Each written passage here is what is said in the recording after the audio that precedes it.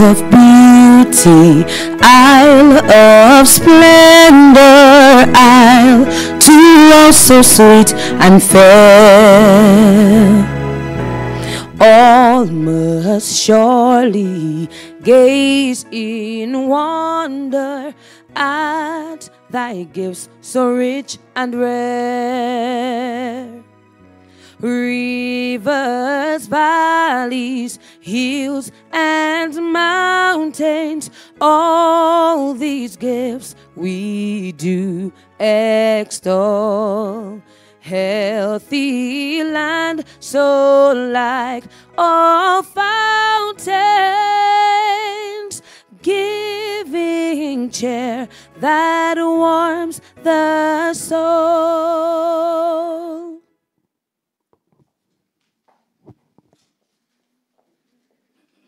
Good evening, ladies and gentlemen.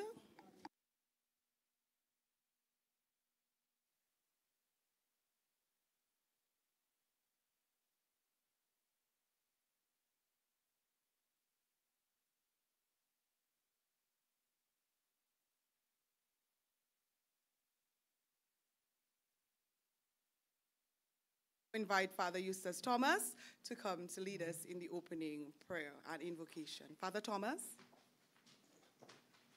Well, thank you very much for inviting me to share these words, this prayer, both in, if I might, in Creole and in English. Au nom du Père, du Fils et du Saint-Esprit, Amen. Dieu éternel et tout-puissant, au soir, qu'on nous a approché célébration 10e anniversaire indépendance Dominique, nation Campus Université Global West Indies et puis division culturelle pour 8e lecture mémorial annuel et au LeBLANC. Mais nous ici pour réfléchir à SIHAD national. Non. C'est le 10e. Nous avons dire remercier pour autorisation au cabas docteur Kimon Joseph, qui nous mettait en charge pour diriger un moment l'histoire nous et pour choisir Dominicain qui ni Sevel, Wadi, Eileen Borton, Raymond Lawrence, Delia Coffee Weeks et puis Madame Lorraine Banis Roberts, comme on dit là, pour nous une meilleure compréhension des différentes gammes habillement national nous. Bénissez mon sala pour yo ba nous conviction comme que nous qui aimer pays nous et si nous quand jouir habillé en habillement national nous pas seulement pendant ces temps là mais même après l'indépendance. Bénis aussi ces monde là qui organisaient lecture là et voyez la grâce à tous ces monde là qui écoutaient grâce à différents moyens de communication sociale. Papa éternel et culturel, par excellence, Kouyate et Papa l'amour, tout ouas. On serait nous qu'à souhaiter bienvenue. Et puis j'ai outé respect, première femme président nous, hors territoire Kalinago, son excellence Madame Sylvanie Borton, et puis Marie, Monsieur Gilbert Borton. Tant pis s'il vous plaît, protégez-vous, délivrez-vous hors tout le monde qui est mauvais. Hors menace, en plus des pouvoirs, nous essayons qui a sorti hors mauvais sujet ici. Et pétrolement, nous commandons, mettez lui l'action à cette assemblée là. Comme ça, nous qui écouter discussion, nous qui changer mentalité nous, en telle façon que nous qui développer plus l'amour pour culture nous, et puis habillement national nous, et développer un meilleur sens national. Et puis, respect authentique pour y'en et l'autre. Nous commandons au faveur ça là, par Jésus-Christ, notre Seigneur, avec maman la Vierge là, maman, et puis pouvoir le Saint-Esprit, y'en seul bon Dieu pour les siècles des siècles. Amen. Our Father, who art in heaven, hallowed be thy name. Thy kingdom come, thy will be done on earth as it is in heaven. Give us this day our daily bread, and forgive us our trespasses, as we forgive those who trespass against us. And lead us not into temptation, but deliver us from evil. For thine is the kingdom, the power, and the glory, forever and ever. Amen. Almighty and eternal God, this evening as you approach the celebration of the 45th anniversary of the independence of Dominica as a nation, University of the West Indies Global Campus and the Division of Culture, on this 10th annual E.O. LeBlanc Memorial Lecture, have brought us here to reflect on our national wear. We pray and thank you for empowering Dr. Kimon Joseph, who was chosen to head our campus at this particular moment of our history by choosing competent Dominicans like Messrs. Aileen Burton, Raymond Lawrence, and Delia Coffey Weeks, together with Mrs. Lorraine Banis Roberts as moderator, to enable us to better appreciate the various genres of our national attire. Give your blessings to those individuals that they may convince us of how we can be patriotic by enjoying our national outfits, not only during this time of year, but beyond the independence celebrations. Bless the organizers of this lecture, together with those who are listening to the various forms of the media. O Heavenly and Cultural Father, by excellence, Creator and Lover of all races, this evening we welcome with gladness and respect our first female president from the Kalinago territory, Her Excellency Mrs. Sylvanie Burton, and her husband Mr. Gilbert Burton. Protect and deliver them from fear, wickedness, and all powers of darkness. And now we ask you to anoint this gathering so that by listening to our panelists, we may change our mentality by acquiring more love for our culture, our national wear, and the development of a greater sense of patriotism with a genuine respect for one another. We ask this to our Lord and Mary, his mother, together with the power of the Holy Spirit, one God forever and ever. Amen. You may have your seats.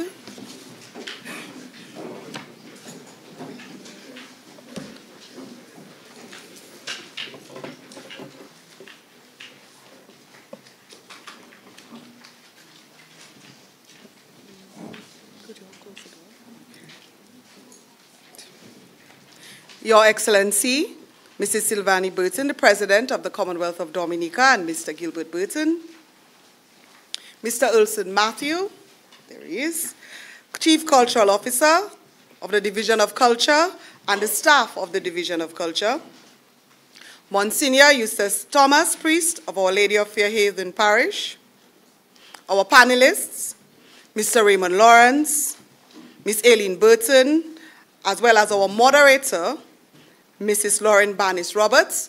Our third panelist is not physically here with us, but she has done her presentation via video, and that is Mrs. Delia Coffey Weeks. Audience members in the auditorium and those joining us live via DBS radio and live streaming, media representatives, ladies and gentlemen, good evening to you all. And welcome to our 10th annual E.O. LeBlanc Memorial Lecture. This year, our theme is the national wear.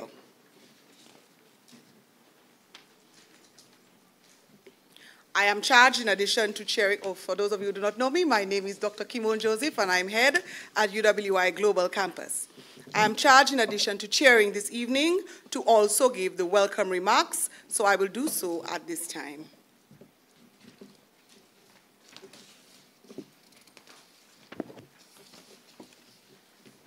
It is my pleasure to welcome all of you this evening to the 10th annual E.O. LeBlanc Memorial Lecture.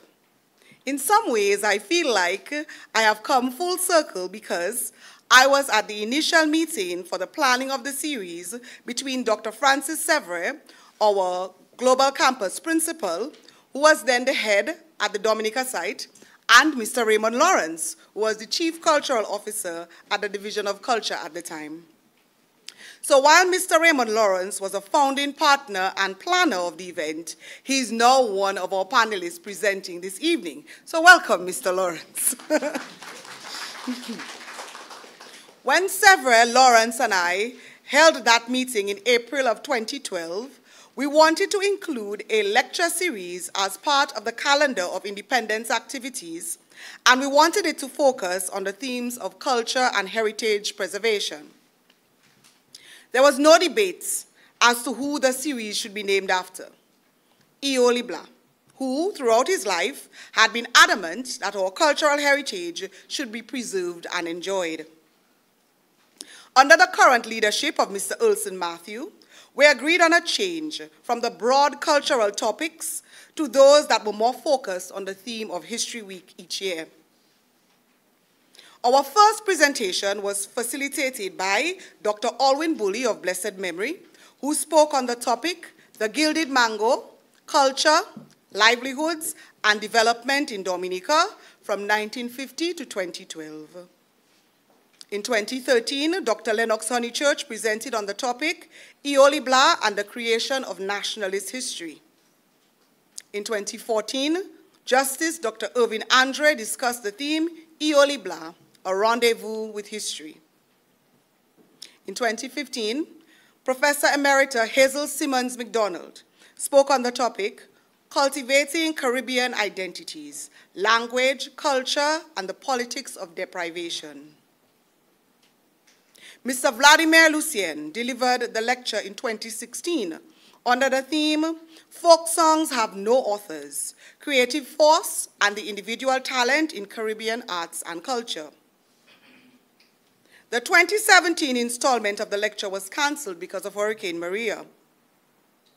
Dr. Honeychurch gladly accepted our invitation and presented on resilience and traditional architecture and heritage sites of Dominica in 2018 and 2019, respectively.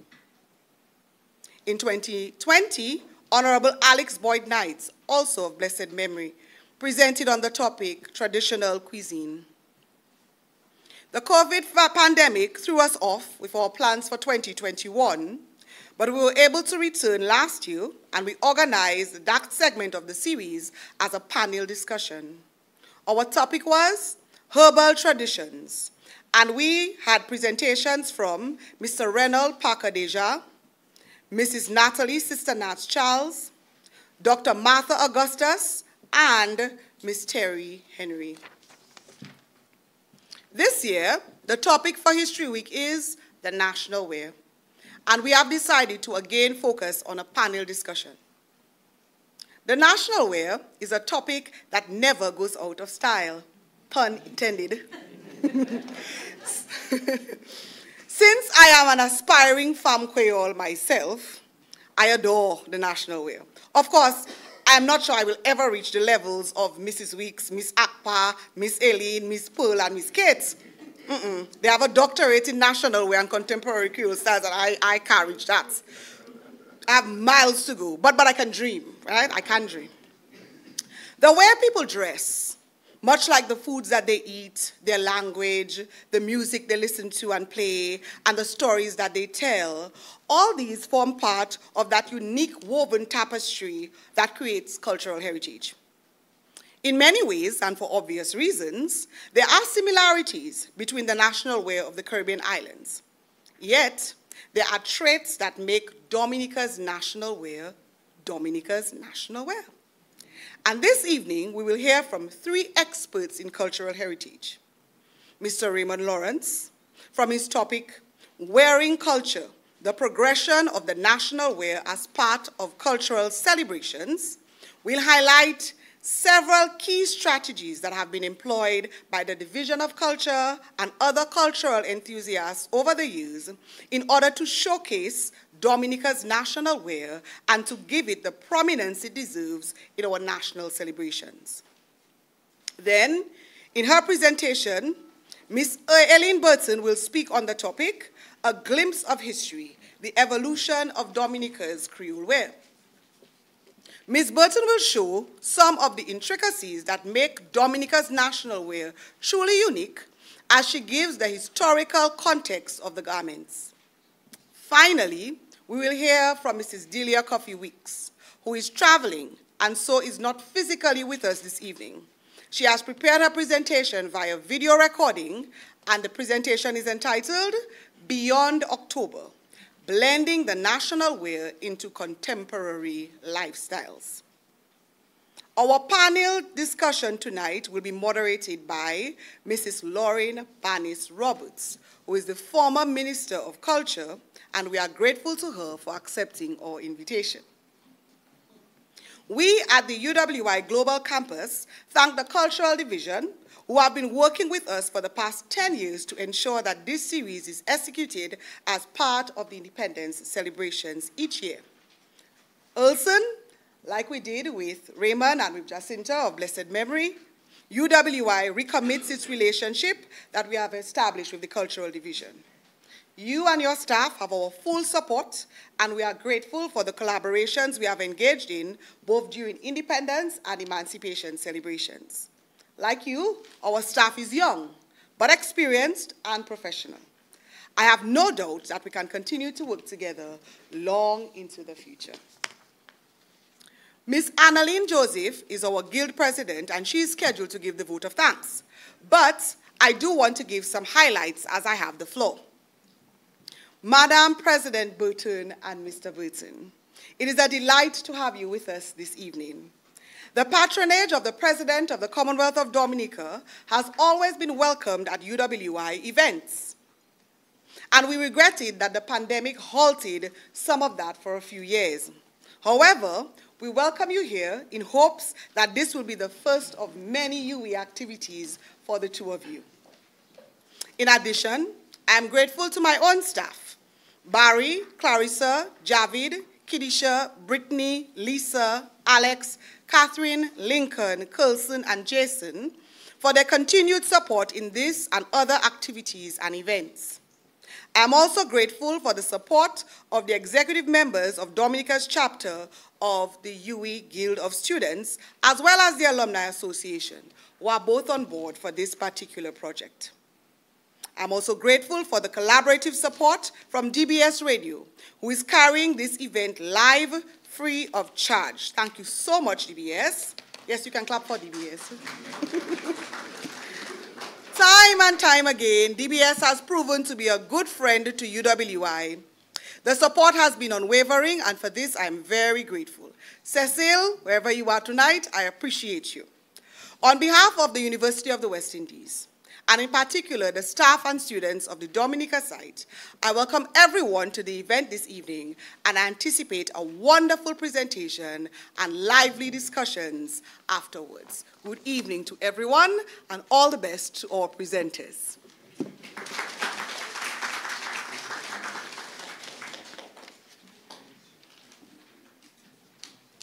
So when my friends saw that there was a moderator, they said, "Oh, good, for once you can sit with us." I said, "No, I'm chairing, you know. I'm not moderating, but I'm chairing, so I cannot sit with you."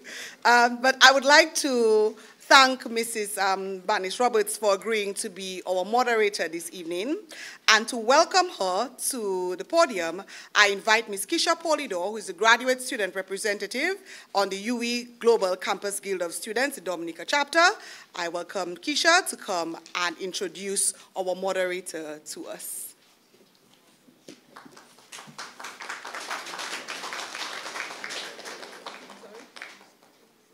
Oh, Mojo, I skipped Ulson. So she's trying to tell me that desperately, you know. Sorry, I skipped Ulson. How can I skip Ulson? So before we do that, we have remarks from Mr. Ulson Matthew, who is the Chief Cultural Officer. She's trying to tell me that. I invite Mr. Ulson Matthew, who is the Chief Cultural Officer, to give the collaborators remarks before we have the moderator.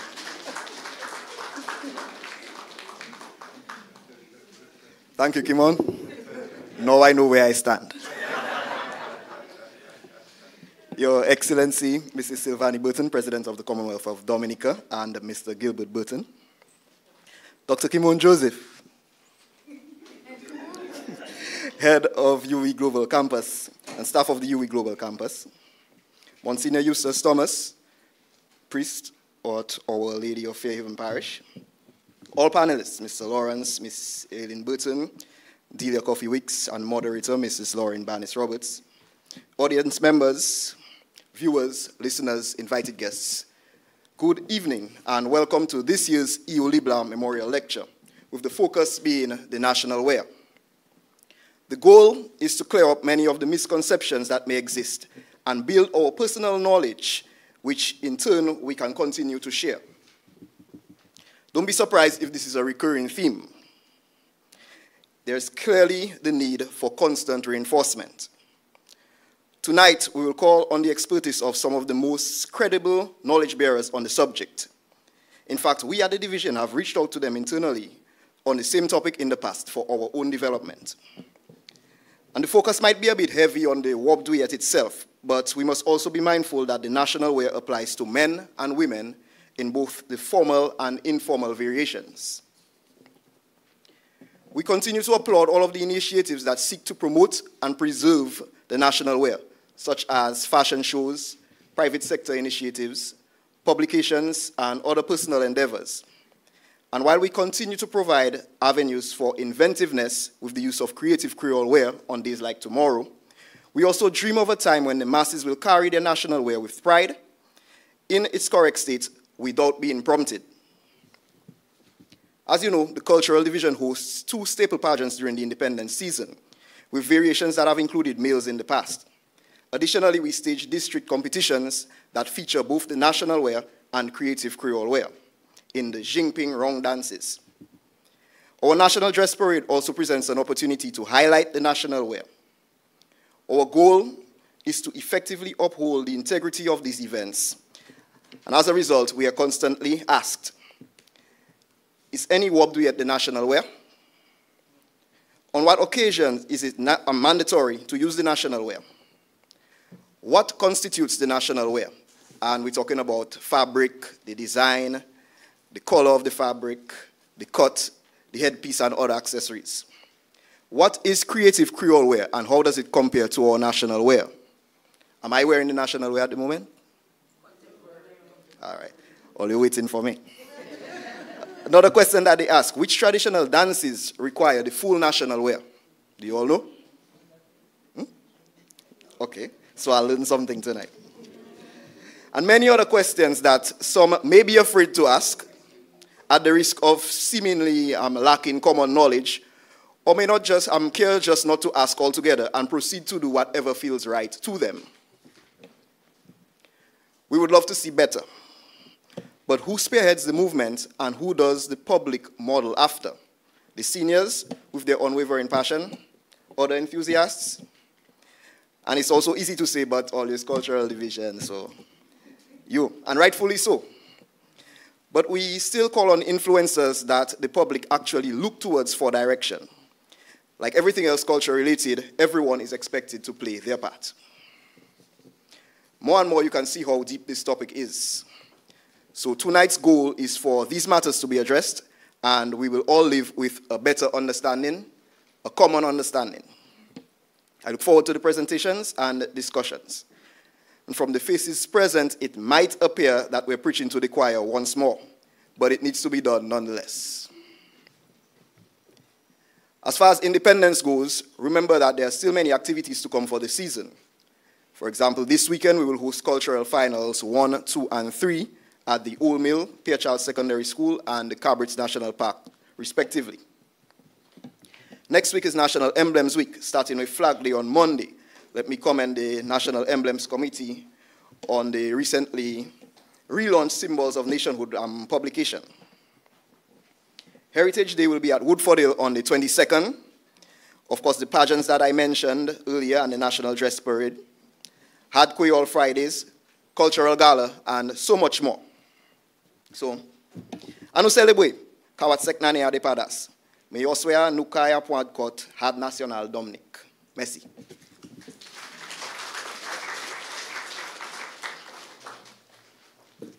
Thank you very much, Ilson. And now it is time for us to introduce the moderator.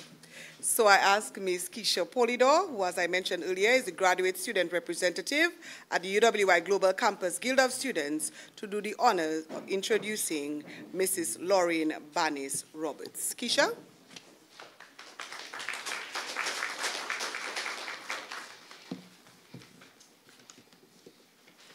Your Excellency, Mrs. Sylvani Burton, President of the Commonwealth of Dominica, and Mr. Gilbert Burton, Dr. Kimon Joseph, Head, UWI Global Campus, and staff of the UWI Global Campus. Mr. Ulson Matthew, Chief Cultural Officer, Division of Culture, and staff of the Division of Culture. Monsignor Eustace Thomas, priest, Our Lady of Fairhaven Parish. Our panelists, Mr. Raymond Lawrence, Ms. Aileen Burton, as well as our moderator, Mrs. Lauren Barnes Roberts, audience members in the auditorium, and those viewing us via DBS Radio. Good night. Mrs. Lauren Ruth Barnes Roberts is a former ambassador of Dominica to the United Nations. She's a community leader, cultural activist, and athlete. Lauren served as parliamentary representative of the Castlebrooks constituency for 2 consecutive terms from 2000 to 2009. During her tenure in active politics, Lauren served as parliamentary secretary in the Ministry of Education and Sports, minister in the Office of the Prime Minister, and the Minister of Community Development, Culture, Gender Affairs, and Information. Among her numerous cultural projects, Lauren was the coordinator of the Castlebrooks Family and Friends Reunion in 2000.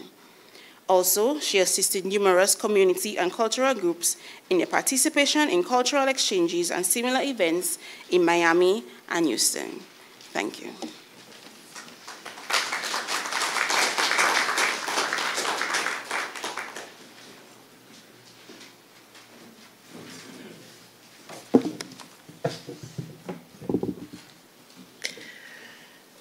Your Excellency, Mrs. Sylvanie Burton, President of the Commonwealth of Dominica, and Mr. Gilbert Burton, Senator, the Honorable Austell Lockhart, Dr. Kimon Joseph, Head of UWI Global Campus, Dominica, Monsignor Eustace Thomas, Priest at the Lady of Fairhaven Parish, Mr. Ulson Matthew, Acting Chief Cultural Officer, staff of the Cultural Division, panelists, Mr. Raymond Lawrence, Ms. Aileen Burton, and Mrs. Delia Coffey Wicks, Ms. Keisha Polidor, Graduate Student Representative, UWI Global Campus, Guild of Students, Dominica Chapter, Ms. Annalyn Joseph, Chair, UWI Global Campus, Guild Students, Dominica Chapter, Ms. Tasha P., Cultural Officer. Distinguished guests, ladies and gentlemen, members of the media, good evening. I must recognize my good friend Anita Bully. It is truly an honor and a privilege to have been invited by the University of the West Indies Global Campus Dominica to host the 10th Annual E.O. LeBLANC Lecture Series. I congratulate UWI Global Campus Dominica and the Division of Culture for collaborating in what I consider an essential aspect of our rich cultural heritage, a heritage we should preserve at all costs. As a cultural enthusiast who wears and promotes our national wear, this evening is truly an exciting event for me personally. Dominica's culture is simply part of my DNA.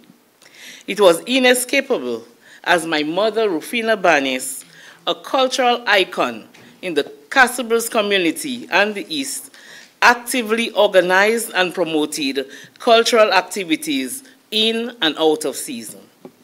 She formed and managed her own cultural group, the Weekend Dancers. She owned many traditional instruments. She was the proprietor of her own entertainment venue. She would ensure that the members of her group wore authentic traditional wear for competition as well as entertainment purposes. It was no mystery that when I walked down the aisle 25 years ago, on October 31st, 1998, I was fully adorned with my complete national wear, and so was my bridal party.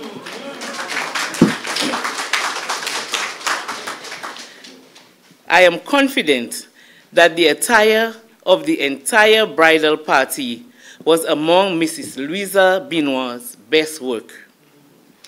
Our panelists, incidentally, the duet that I'm wearing on the headpiece tonight, they were created by Mrs. Louisa Benoit. Our panelists tonight consist of cultural enthusiasts who are all quite capable of presenting on our theme, Dominica's National Wear. Mr. Raymond Lawrence will deliver on Wearing Culture, the progression of the national wear as part of our cultural celebrations. Ms. Aileen Burton, A Glimpse of History, the evolution of Dominica's national wear. Mrs. Delia Coffee Wicks, Beyond October, blending the national wear into contemporary lifestyles. Ladies and gentlemen, without any further delay, allow me to introduce our first contributor to this evening's 10th annual E.O. LeBLANC lecture series. And our first presenter is none other than my very good friend, Mr. Raymond Lawrence.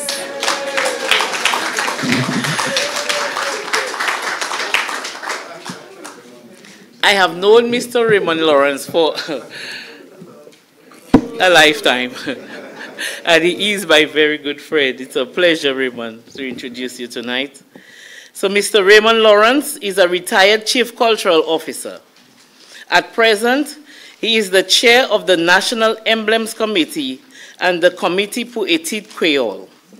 Raymond holds a master's degree in mass communications and culture from the University of North Texas, a bachelor's degree from the University of Steubenville in Ohio, and a certificate in management studies from the UWI Mona. Raymond worked with Dominica's Division of Culture for 36 years. He was also the chair of the National Cultural Council and chair of Dominica's Independence Celebration Committee for many years. Raymond and I worked, in fact, I was minister when we had reunion in 2008, and it was a blast, right? Good, so we've collaborated before. Raymond has been involved in the development of arts and culture for the past 54 years.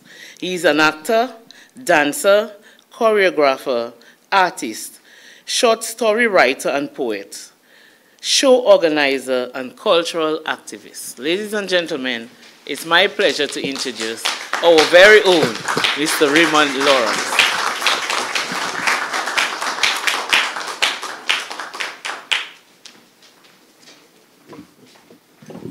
Thank you very much, Madam Moderator, my former Minister for Culture at one time. Let me take the opportunity to recognize Your Excellency, the President of Dominica, Mrs. Sylvanie Burton and Mr. Gilbert Burton, Dr. Kimon Joseph, the head of the UWI Global Campus, the Acting Chief Cultural Officer, Wilson Matthew, and the staff of the Cultural Division. Moderator, I also acknowledge you as well, Mrs. Laureen Bannis-Roberts. It's so good to see you again. My other speaker here this evening, Aileen Burton. Well, Delia Coffey is out of state, but we'll see her video recording. Invited guests, members of the media, ladies and gentlemen, good evening. Bonsoir, tout le monde. The Independence celebration has begun, and tonight I think we are celebrating national wear.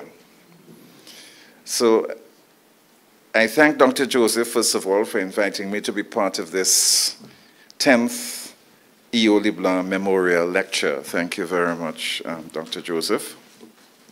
I would like to start off by saying that I'm speaking about my experience with national wear during the time that I served as Chief Cultural Officer, and also during my experience before I was Chief Cultural Officer and even before I joined the Cultural Division. Also, I will speak to what we have now come to know and accept as our national wear, because what we refer to as our national wear today has become such an integral and important part of our culture and heritage in Dominica. We have come to adopt and accept the wap-juillet, the jeep, and the male national wear as Dominica's national wear. I've heard our Wab duet also referred to as Wab Creole or Wab Creole, as Creole dress, Gua Wab, Dudu Matador, and Wab Nacional. So during the course of our history, we have had various terms which have described the Wab duet. My earliest recollections of our national wear go back to the 1950s, when I was a little boy and my eldest sister, Zilla, belonged to a group led by the late Mabel Sissi Corderon, and the group was called the Kyrie Artistic Troupe. With this group, Mrs. Corderon promoted the Wab duet and the jip. She promoted Dominica's folk Creole songs. She composed many folk songs herself, and in so doing helped to promote our Creole language in a time when the Creole language was frowned upon. And she also promoted the folk dances of Dominica. Mrs. Corderon had a deep passion and love for the folk culture of Dominica, and it became one of her life's missions to promote these various aspects of our Creole culture, the Creole language, the folk music, the folk dances, and our Creole wear. She would also organize carnival bands of girls dressed up in jip and ladies in Wab duet. In those days, another lady in Roseau who would take a lot of pride in wearing her Wab duet was Irene Pelletier, who lived on Cork Street, close to where Aileen Burton grew up. When the National Day celebrations were introduced in 1965, Mrs. Corderon assisted the late E.O. LeBLANC with planning and organizing the celebrations.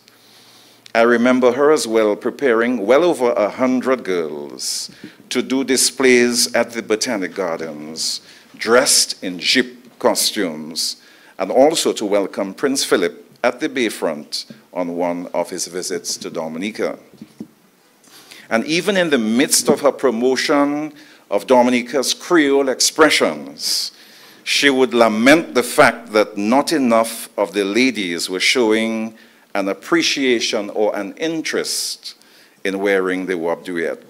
So she composed a song which is still popular with us today, and some of the lyrics go like this: Sa sa ye sa, se tifila, pa konet sa, pa eme, Wab duet ma chère. Sa sa ye sa, se tifila, vle kite Wab duet la dispawet. And she goes on to say, Bel Wab nou la, bel jip nou la, bel zano che nou, bel kolye chou, pa mem si yo wesam di gwa wive, se tifila ka abye. I should get Paul to sing that for me, right? In those days, Mrs. Corderon wrote an article about the Creole dress of Dominica. In it, she writes, whether they realize it or not, whether our girls have ever faced the fact at all, one thing is absolutely certain, and it's this, that the fate of our native dress lies in their hands.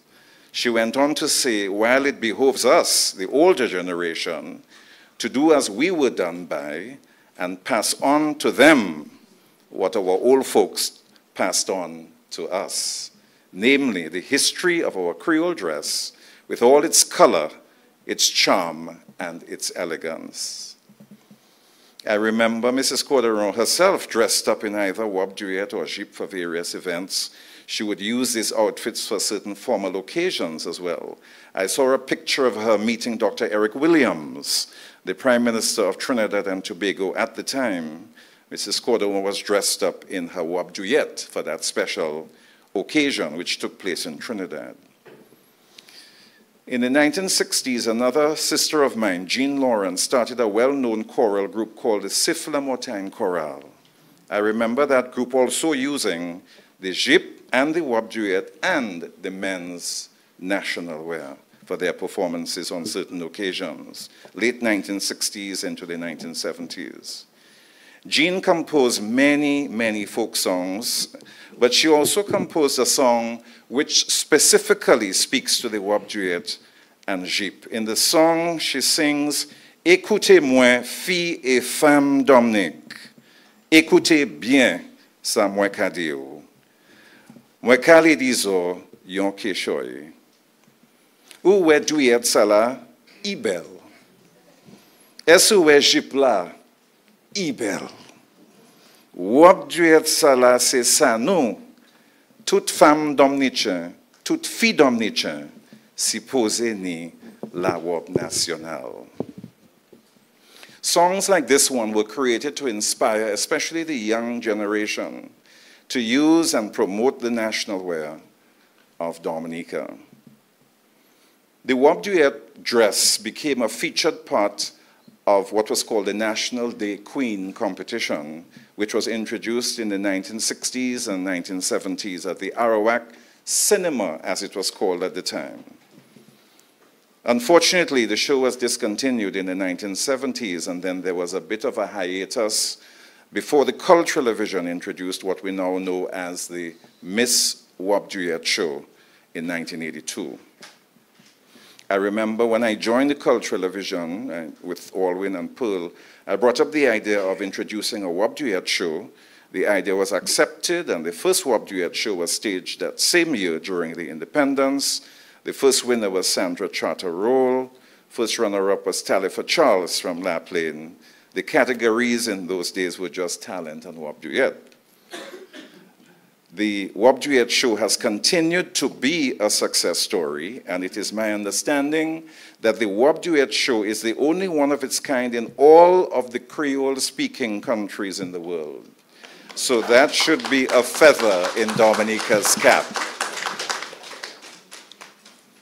The Cultural Division took a decision to provide the contestants with their Wap Duet outfits. So when I think back on it, the division invested very heavily in the making of Wap Duet dresses for all of the contestants since 1982. So we're talking about 41 years. And I want to mention the assistance of Pearl Christian in a special way. Pearl coordinated the making of those Wap Duets in those days and the petticoats by getting the material, following up with the seamstresses. So Pearl, thanks a lot for your contribution to the Wap Duet show.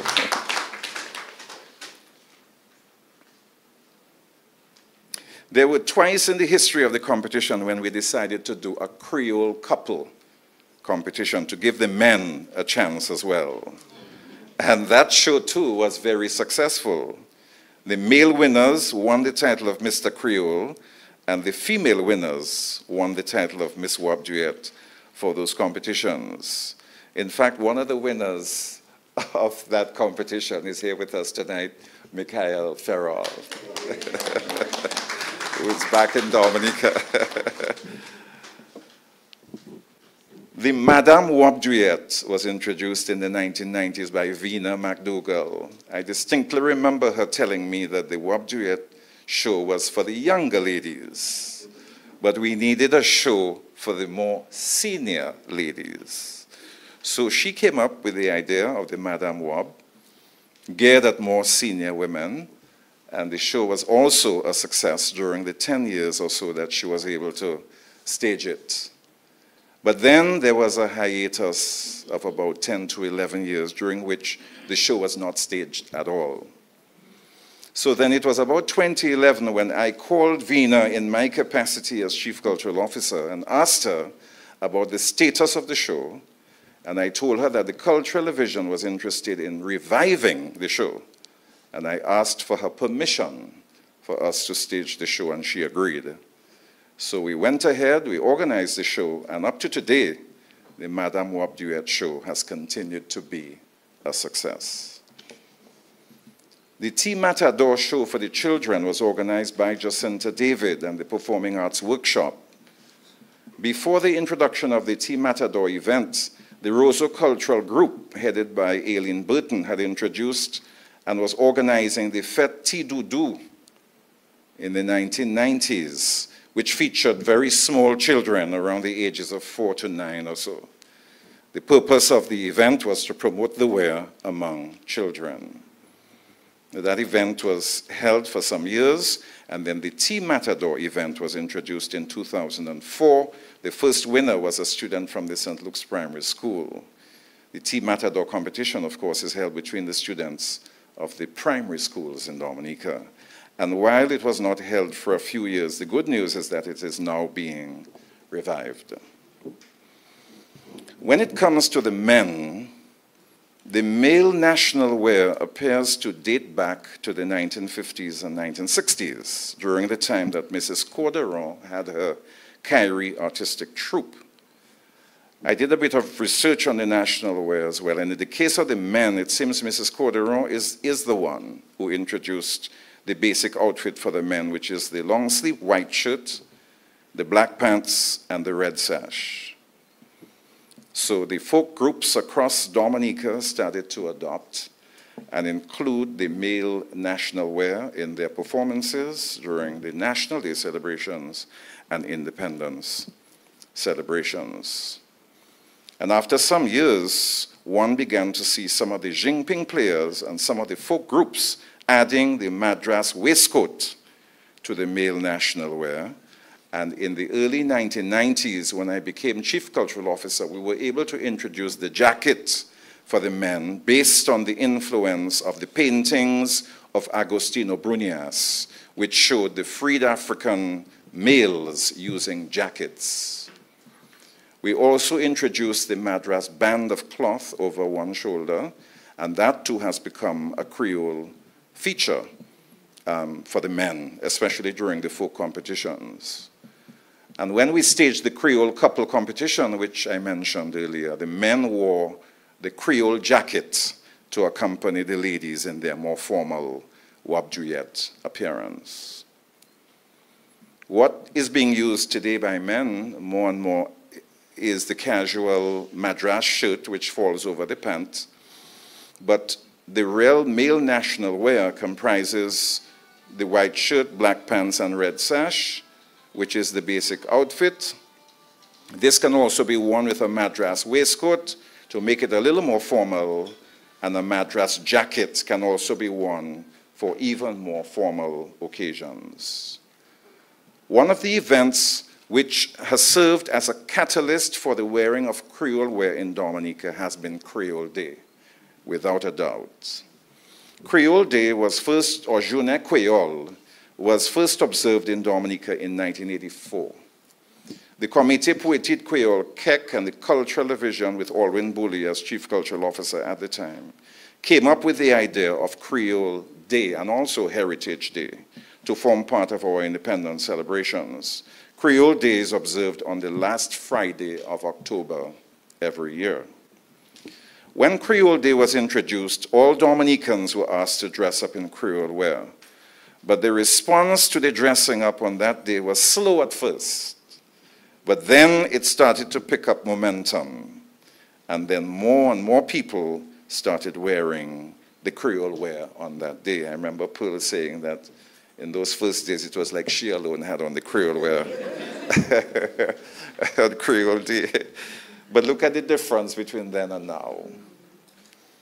The Cultural Division then started encouraging schools and also business places and government offices to encourage their staff members to wear Creole wear. And then I think is when the Creole wear just took off and bloomed and blossomed into the beautiful expression that we have these years on Creole Day.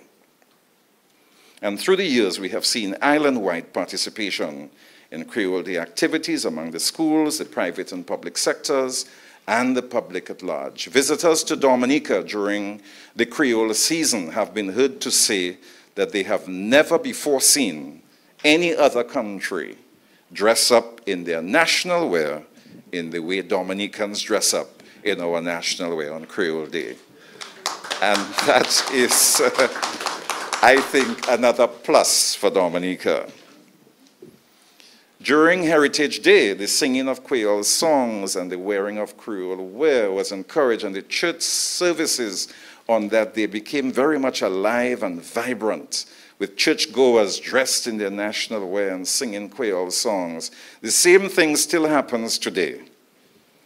Now we are seeing that from the start of the independence, at the National Day of Prayer Service, Dominicans wearing their national wear and are beginning to put on their Creole wear on the other Sundays during the Creole month of October.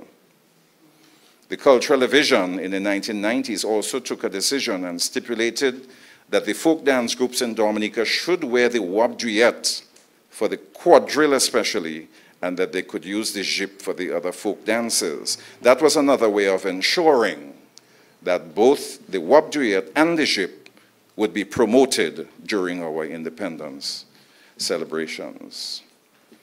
Through the years as well, ministers of government, prime ministers, presidents, and their spouses were also to be seen wearing the national wear of Dominica. One will remember the late Eugenia Charles, while she was prime minister, wearing her wabduyet to official functions. Also, prime ministers like Pierre Charles and Edison James promoted the men's national wear while in office, and the current Prime Minister, Roosevelt Skerritt, also wears his national wear on occasions. And during the National Day ceremonies in particular, it's always encouraging to see ministers of government and other officials dressed up in Dominica's Creole wear. I should add that it was also very pleasing to see our new president, Her Excellency Sylvanie Burton, who was sworn in last week, Monday, October the 2nd, dressed up in her full wabduyet in all its splendor at her swearing-in ceremony. And tonight, she has on another national wear outfit, the jip, in all its splendor. Thank you very much, Your Excellency, and congrats on your new position. In the early 1990s, I remember Aileen joining Cultural Division, and among her work accomplishments, Aileen did research on the national dress of Dominica and was able to write and produce a book on Dominica's national dress. We applied to UNESCO at the time to fund the printing of the book, and UNESCO approved the project, and the book on the national dress of Dominica was printed. A wonderful achievement for Aileen and the Cultural Division, and also a wonderful resource and reference book for all Dominicans who need information on our national dress. Aileen recently published 2 books for children featuring the wabduyet and the other featuring the jip. She used storytelling in both books to bring across the message of the importance of appreciating and promoting our national wear. We congratulate Aileen on her personal efforts to promote and preserve Dominica's national wear, and tonight she will be speaking on the topic as well. I must speak about the work of overseas Dominicans, so we refer to them as the diaspora sometimes, in promoting our national wear. I think these days they're going all out to promote Dominica's national wear. Through the years, we have seen Dominican associations such as in New York, New Jersey, Toronto, England, you all will know other places as well, St. Thomas, planning and organizing their own wabduyet shows, including Miss Wabduyet, Madame Wabduyet, and also Team Matador. As we say in Dominica, give them room. Make space for them, right? And you know, there are other cities like Miami, Houston, we mentioned islands like St. Thomas, also St. Martin, Antigua, yeah, New Jersey. And even if they don't have competitions, but they have Creole gatherings and activities that showcase Dominica's national wear. When I look at those pictures and videos, I am very heartened and encouraged. And I say, wait a while now, these people beating our, you know. I mean, they're really putting their best foot forward for Dominica and representing the country very, very well. And it is, in fact, still growing and expanding. We have seen our national wear being used and promoted at regional and international festivals, such as at the various Carifestas and World Expos, such as the one held in Vancouver, Canada in 1986, and the World Expo in Dubai in 2021. Dominica's delegations have also promoted our national wear at events such as the Olympic events. I think all of these expressions of our culture help to demonstrate that we, as a people, are continuing to show that we are indeed proud of our culture and our national wear. I want you to mention and touch on the subject of Madras in general, because sometimes there's a little bit of a tension developing between sometimes Madras or not Madras. But I think we have reached a stage in Dominica where we have come to embrace Madras, among other prints, as a very important part of our heritage, and that we need to continue to embrace the Madras as part of our heritage. So I don't think there should be any tension in the air surrounding Madras. While Madras came to us originally from India, but through Africa and Africans, we have been using Madras for hundreds of years here in Dominica, especially with the women's head ties and with skirts. And now we are seeing Madras being used occasionally for wabduet, like Lauren Banis Roberts here tonight in the Jeep, like Her Excellency the President. And I want to say that, of course, we can use other types of material. That's fine for wabduet, like flowered, like what Kimon has on, dotted, checkered, striped, because they all make beautiful wabduets, you know? But I think if somebody would like, let's say, a wabduet in Madras, personally, I don't have, or a jeep, I don't have a problem with that. I don't see a problem with that. Because it has been such, and Madras has been such an integral part of our heritage, and I find even more so to me every year, it is becoming more increasingly popular. And I want to quote from an article by Cici Corderon, who said, when the Madras replaced the white headkerchief, Creole women began to use this pliable material for their pleated foulards. I didn't realize that they were using Madras for foulards as well, and even for their jibs. That's Mrs. Corderon writing. So it looks like they were using Madras way back when. So through the years, we've seen many women using Madras for their wabduets, some of them. And as I said, I don't see anything wrong with it. I think it helps identify us as a Creole and Dominican people. In the case of the male national wear, the men use Madras for all our waistcoats, bands over the shoulder, Creole shirts, our jackets. Madras is also the main cloth for decoration during our Creole season of independence. I think right now in Dominica, when you walk the streets or enter business places or government offices, you see Madras, right away you feel and experience the spirit of Creole and our independence celebration.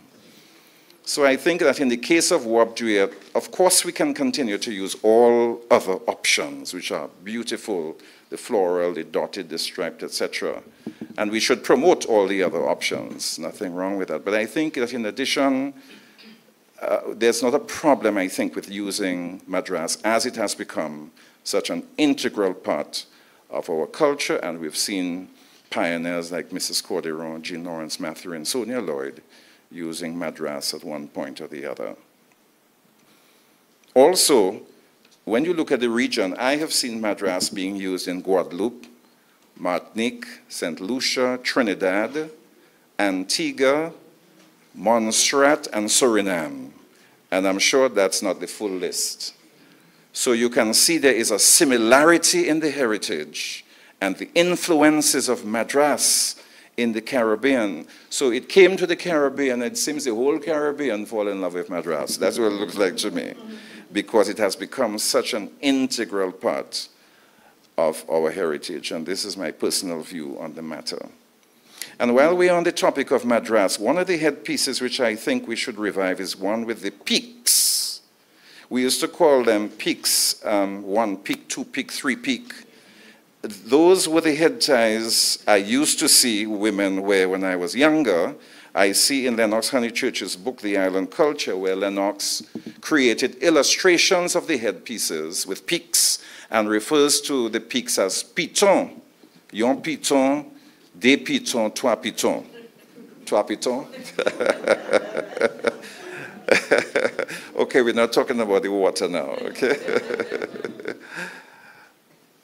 There's also a meaning for the different pitons. So when a lady wore the yon piton, that's according to the illustrations in Lennox's book, or the one peak, she was saying, Chem mwen ouvert. My heart is open. The deux pitons, or the two peaks, meant Chem mwen pon deja, ouive tota. My heart is already taken.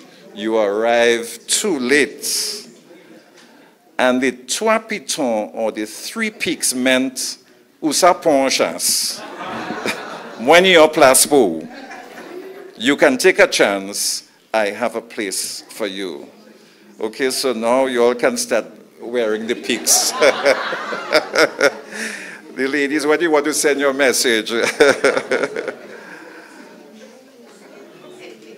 But that came with the head ties, with the peaks, which I don't see much of anymore. And I think we should revive, and I'm wondering what has happened to those head ties. When I was growing up, I used to see many women, including Mrs. Cordero, using the ones with the peaks. My sister used to use them as well. So maybe Aileen, Delia, and other Creole enthusiasts can help to revive those headpieces as well, in addition to the many other headpieces which we are promoting. So in other words, we want to have and include as many of the influences that we have had. I also wanted to mention the economic benefits of the national wear, because sometimes we forget that, and the contribution to our economy, because in the creation of our national wear, we are engaging the services of so many seamstresses and tailors across the island. Imagine having to make Creole wear for all those school children all over. They have to find seamstresses somewhere, they have to find tailors somewhere, and it is creating jobs for, I would want to say, hundreds of people across the island. Also, when we purchase material at the stores, we buy the madras, we buy all kind of floral thing and so on. We are creating jobs for the people who are also working in those establishments. So sometimes we just take it for granted and we don't even realize that the spillover effects of just people wearing and creating and making national wear. In fact, we are creating jobs across, and every year it's happening, so which means every year people are being employed in that industry. It's something I think that is overlooked, and I think we need to emphasize the importance of the contribution and benefits, economic benefits of national wear to the economy of Dominica. So what are some of the challenges we face with the promotion of our national wear? One of them, I think, is the creative outfits we see now with regards to Creole wear. Now, don't get me wrong, I think persons can be creative. Culture has always been and will always be a coexistence between traditional and contemporary. So in other words, there are times when you can have a creative outfit, but in the same way you make time for the creative outfit, you can also make time for the real wob duet. So nobody's saying you cannot be creative, but then you're spending time and money on the creative, which means you can also take some of that time and money to invest in traditional Creole wear. The concept of creative or contemporary and traditional applies not just to Creole wear, but to all areas of culture.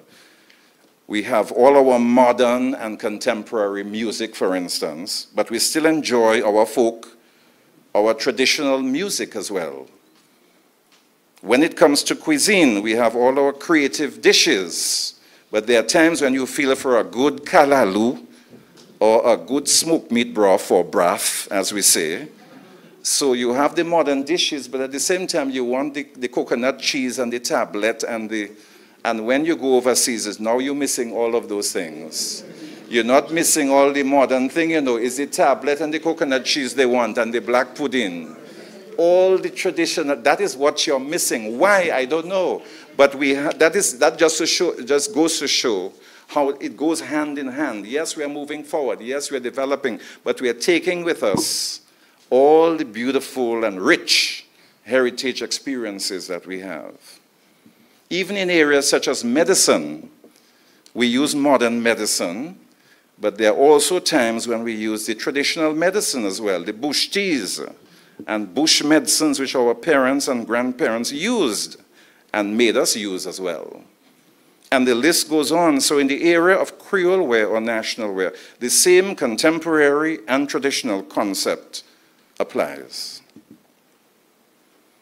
So when it comes to suggestions or recommendations in connection with the national wear, I would suggest that schools, banks, business places, government offices, public at large, decide for yourselves a day or more days than one when you can use the real national wear of Dominica. You can be creative on some other days, but I would suggest that there should be a time when institutions, including schools, etc., decide on this day or days we are going to wear the real national wear, and that is all it is. It comes down to a decision. There's a family friend of mine who says they asked them at work to dress up in Creole wear on a particular day this year. And she says she wants to put on a real wabdriette in all its full splendor. She wouldn't wear it all the time, as we know, during the season, but there are special times when she will put on the real national wear. And if we're going to help promote our national wear and keep it alive, that's all it takes, a decision. To wear it at school or when we go to work on Creole Day, to church a couple of Sundays, or when we go to some functions, we wear the real national wear. I'm not saying we have to wear it all the time, but there are times when we should, and there are times when we can. And to wear it with pride and dignity. The thing is, if we do not promote it ourselves, and if we do not even want to wear it anymore, other countries will take it and run with it, as some of them are already doing. I know an island that was already taking Dominica's national wear and running with it. Another suggestion is that we continue to provide opportunities for the wearing of our national wear. That is what Creole Day was and is meant to be, wearing the real national wear. Yes, we have gone creative with it to a certain extent. And as I said, there are times when you feel like being creative, and that's okay.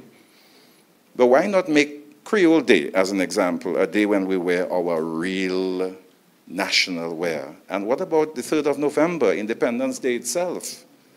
Why not use that opportunity to wear the real national wear of Dominica? But I think we can all choose a special event, not just during Independence, even during the year as well, or if you're traveling overseas to some special event, why not wear the national wear at one point or the other?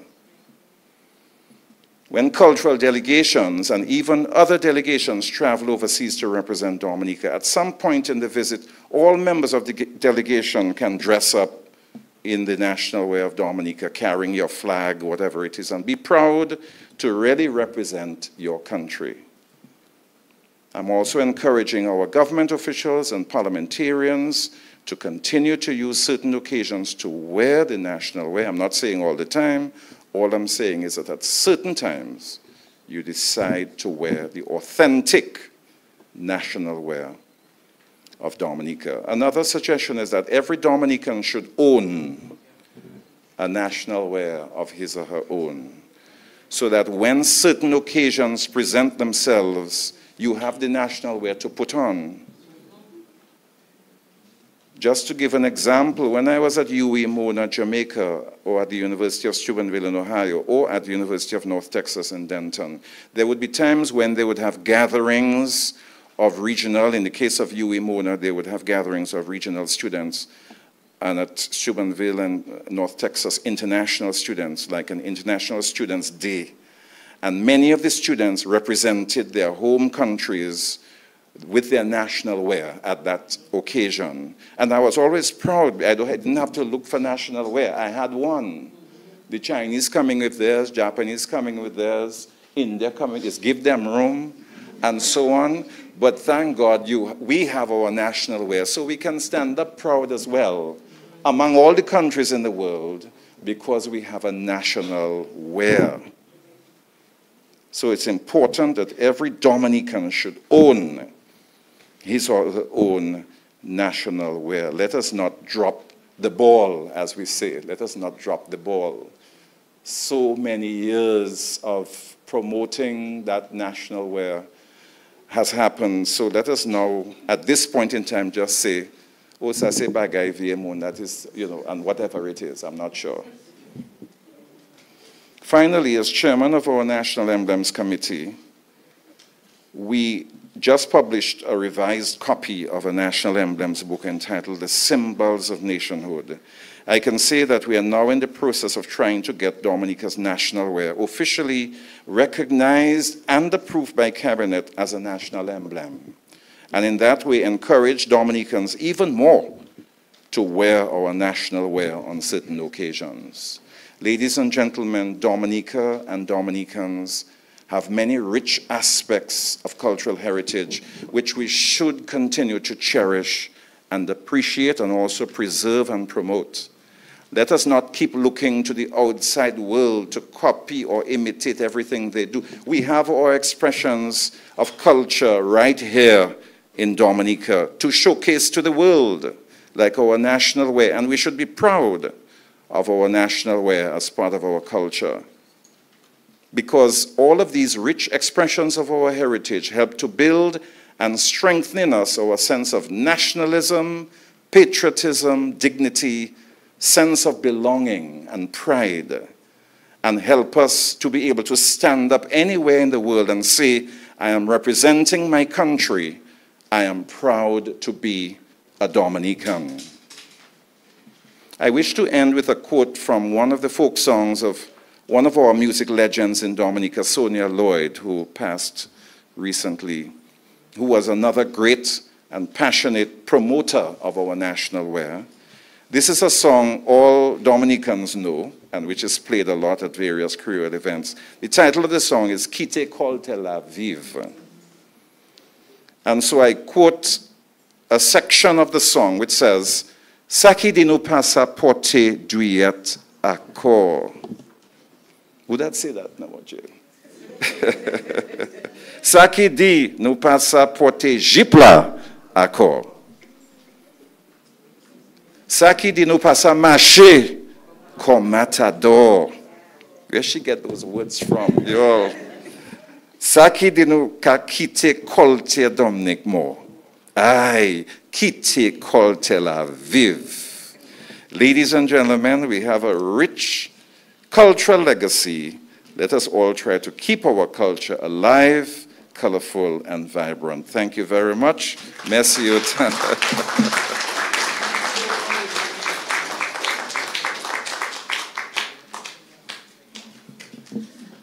Thank you very much, Mr. Raymond Lawrence, and let's give it up for him one more time.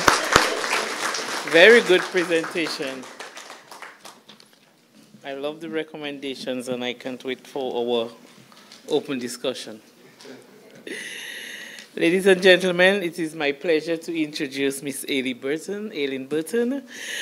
Miss Aileen Burton is a retired nurse and midwife who was trained in the UK and at UWI. Aileen served as cultural assistant with special responsibility for research and documentation at the Division of Culture. During her tenure at the division, she was also the curator of the Arawak House of Culture and the organizer of the Parade pour Journée Creole, Creole Day Parade. Aileen is a traditional cultural activist and consultant of the traditional Creole dresses of Dominica. As a skilled specialist of Creole head ties, national wear, and Creole dances, she has facilitated many workshops.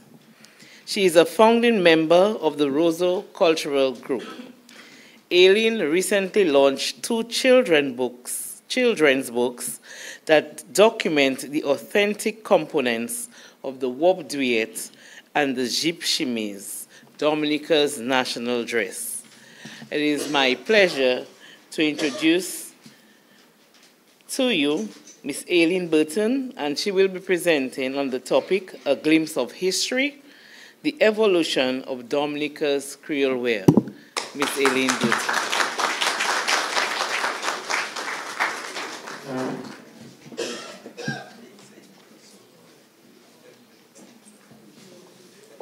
Thank you very much, Madam Chairman. Your Excellency, Mrs. Silvani Burton, President of the Commonwealth of Dominica, and Mr. Gilbert Burton. Your Excellency, may I offer my sincere congratulations on your appointment as the first female president of the Commonwealth of Dominica.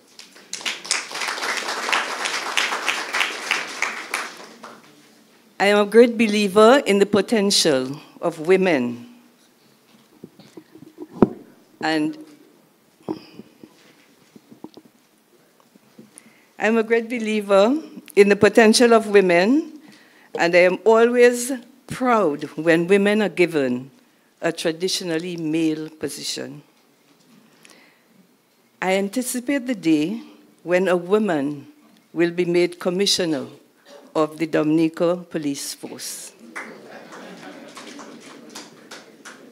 Your Excellency, I was walking in town the day after you were sworn in. A lady approached me, and she had a questioning look on her face. And she hesitatingly said, "Is this you?" "No." "But it's you, you're the president." Of course, I had to burst her bubble of excitement. Your Excellency, as you appear more in public, Dominicans will see that I am dwarfed by your elegance, your height, and your beauty. As protocol has already been established, allow me to say a warm good evening to everyone here. I would like to begin with 2 quotes. Dr. Wanjiri Kamau of Kenya says, and I quote, "Anybody who does not have a history is a slave," end of quote. I am being the devil's advocate here, hoping that this quote will stimulate good discussion for our young scholars, because we do have a history, regardless of the fact that some see and dwell only on the negative side. The second quotation comes from our own historian, Dr. Lennox Honeychurch, who says, "To know is to love, is to preserve." This quote says it all. Out of the painful past, Dominica has inherited a myriad of precious Creole, Métis legacies. Neither is European, totally European, or African. We are Creole, we are Métis. And one of them is dress. And I hope by the end of this panel discussion that our audience and viewers will appreciate the value of the dress and make it a patriotic duty to preserve our national Creole dresses of Dominica. We know all about the transatlantic slave trade. It was a time of war, a time of conquest, a time when Europe searched for raw material to enrich king and country. Africa had every item on their bucket list. And somehow, they felt they had the God-given right to invade and exploit. And so the slave trade began. the kernel of our history. I have with me Javid, who is going to help me with my presentation. There we are. We have slaves in shackles ready for the shipment to the islands. Okay. So the slaves were brought to the islands. Dominica provided a haven for the sailors who journeyed across the Atlantic. She had an abundance of water and lush vegetation for shelter. Dominica therefore served as a hub from where slaves were transported to the other islands to work the plantations. So we are going to cover a period now from the 1600s to the present. Robert S. Duplessis, but something I must tell you, research into this history is so very interesting, exciting, amazing. And I would encourage everybody here, when I do this, when I talk about these names, try to memorize, or we have block notes on our iPhones. Robert S. Duplessis. He writes about what did slaves wear and textile regimes in the French Caribbean. He says that the slaves arrived almost naked. And when Mr. Lawrence spoke about the economic value of our Creole wear, that has been from time immemorial, since the slave trade, because the slaves ordered certain materials for their wear. So from that time. The plantation owners were responsible for supplying their slaves with 2 outfits, one for weekdays, don't know when they got washed, and the other for Sundays and holidays. The women were given 2 short skirts or petticoats and large cassack, which is it's large, yes, and long. And it's also called a chemise. The men were supplied with culottes and chemises. The garments were made of inexpensive and coarse, dull colored cloth, like hempen, linen, cotton basin, and jengas. Most often, the women slaves were seen topless. They were without their chemises in the heat. No doubt, this posed a serious challenge to the wives of the plantation and the plantation owners, and certainly the church. And so the first dress was introduced for the women. And so what we call the toit-tout was born. There we are. It's a simple garment made of the same coarse cloth as the previous outfits, and the dress was made with 3 holes, hence toit-tout. 1 for the head and 2 for the arms, aptly named the toit-tout.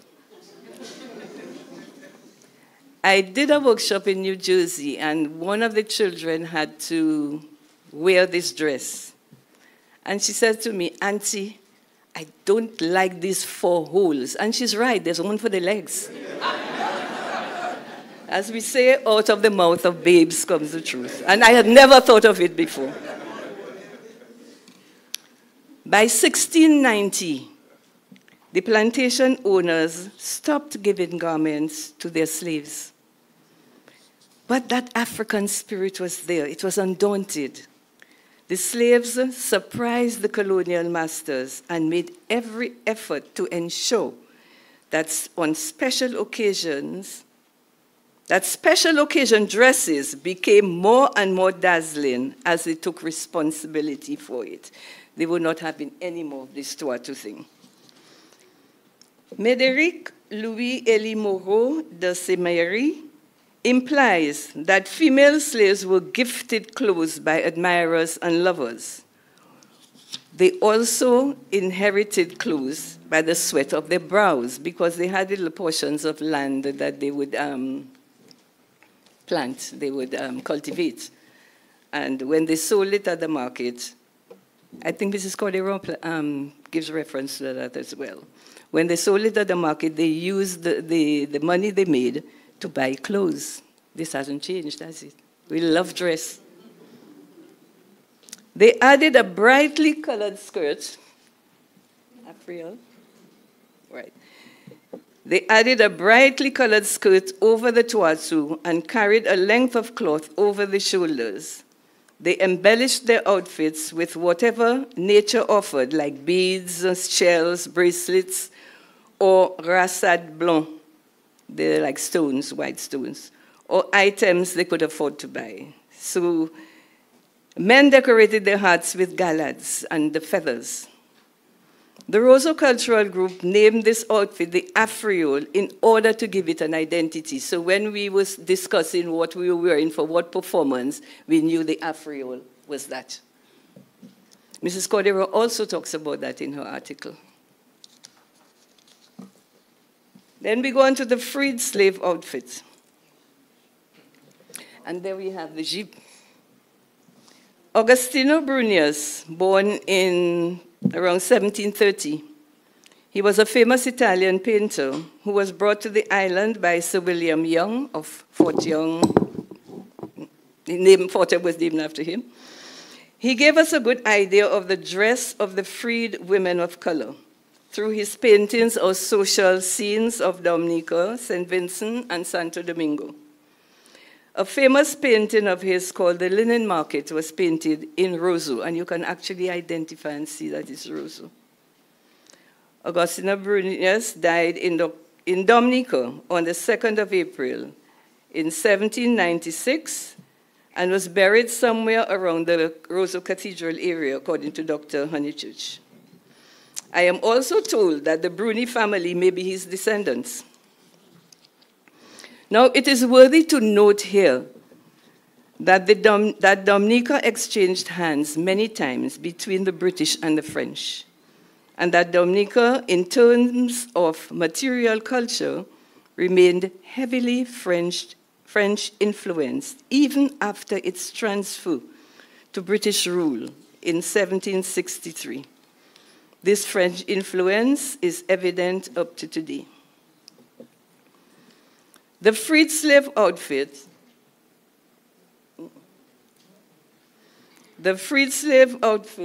is, all right, we'll get to that.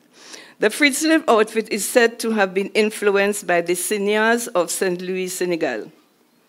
These women were companions and wives to the French colonials until they returned to France. Actually, this story is quite sad because the French colonials came over to Senegal and they settled in St. Louis, where there's a nice river, the Senegambia River. And they kind of married these people, but when their term of office was over, they just left them and went back to France. Yes. I tell you, this research is very, very interesting. But we must read with open minds, yeah? And not reflect on the hardships, because if we reflect on the hardships, we're just going to be miserable. We look at the product now that we have. Look at our beautiful lady sitting there.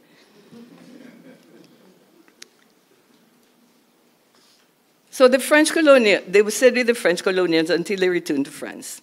They were well known as excellent hostesses, versed in the entertainment and care of the male gender, and became rich traders. Their outfits, yes, there we are. Their outfits, as you can see, are quite elaborate, with several petticoats and well-fitting blouses. Robert S. Duplessis describes the headpieces as theatrical. And the headpieces, they're not made of madras. Madras had not arrived yet. They are made of Cholet handkerchiefs.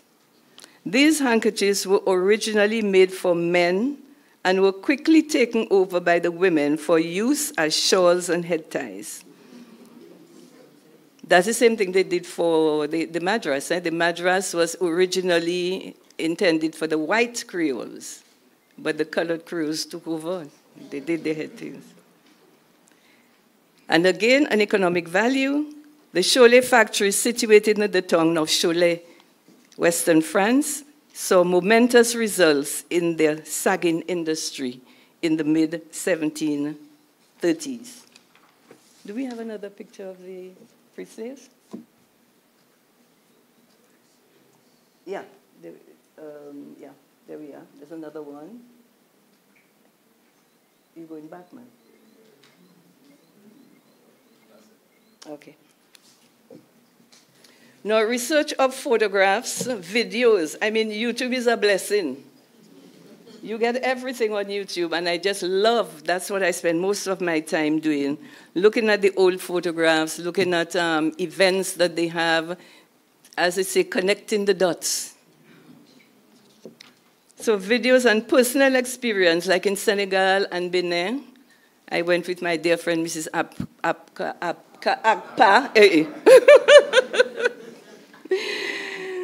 And we went on a Francophonie conference to Benin. And there we saw all the goals and the things like that. And, you know, you can just see the connections. Thank you. Too numerous to mention. So I feel our outfits, I can see the connection. I see our outfits are heavily influenced by the Francophone countries.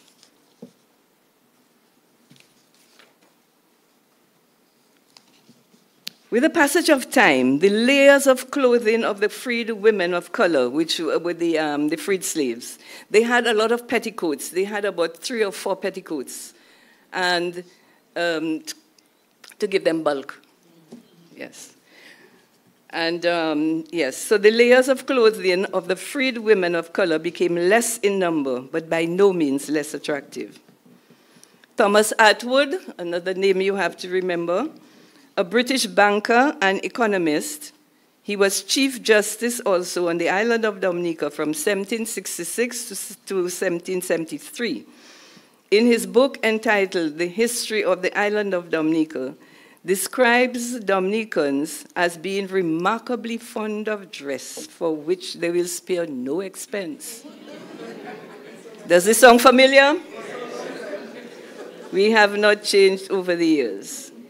Lafcadio Hearn, an Anglo-Greek writer, in his book 2 Years in the French West Indies, gives a very detailed description of the gyp outfits. They were luxurious ones made of velvet and other expensive cloth with laces on the petticoats. So what our ancestors did, they used the best of both worlds.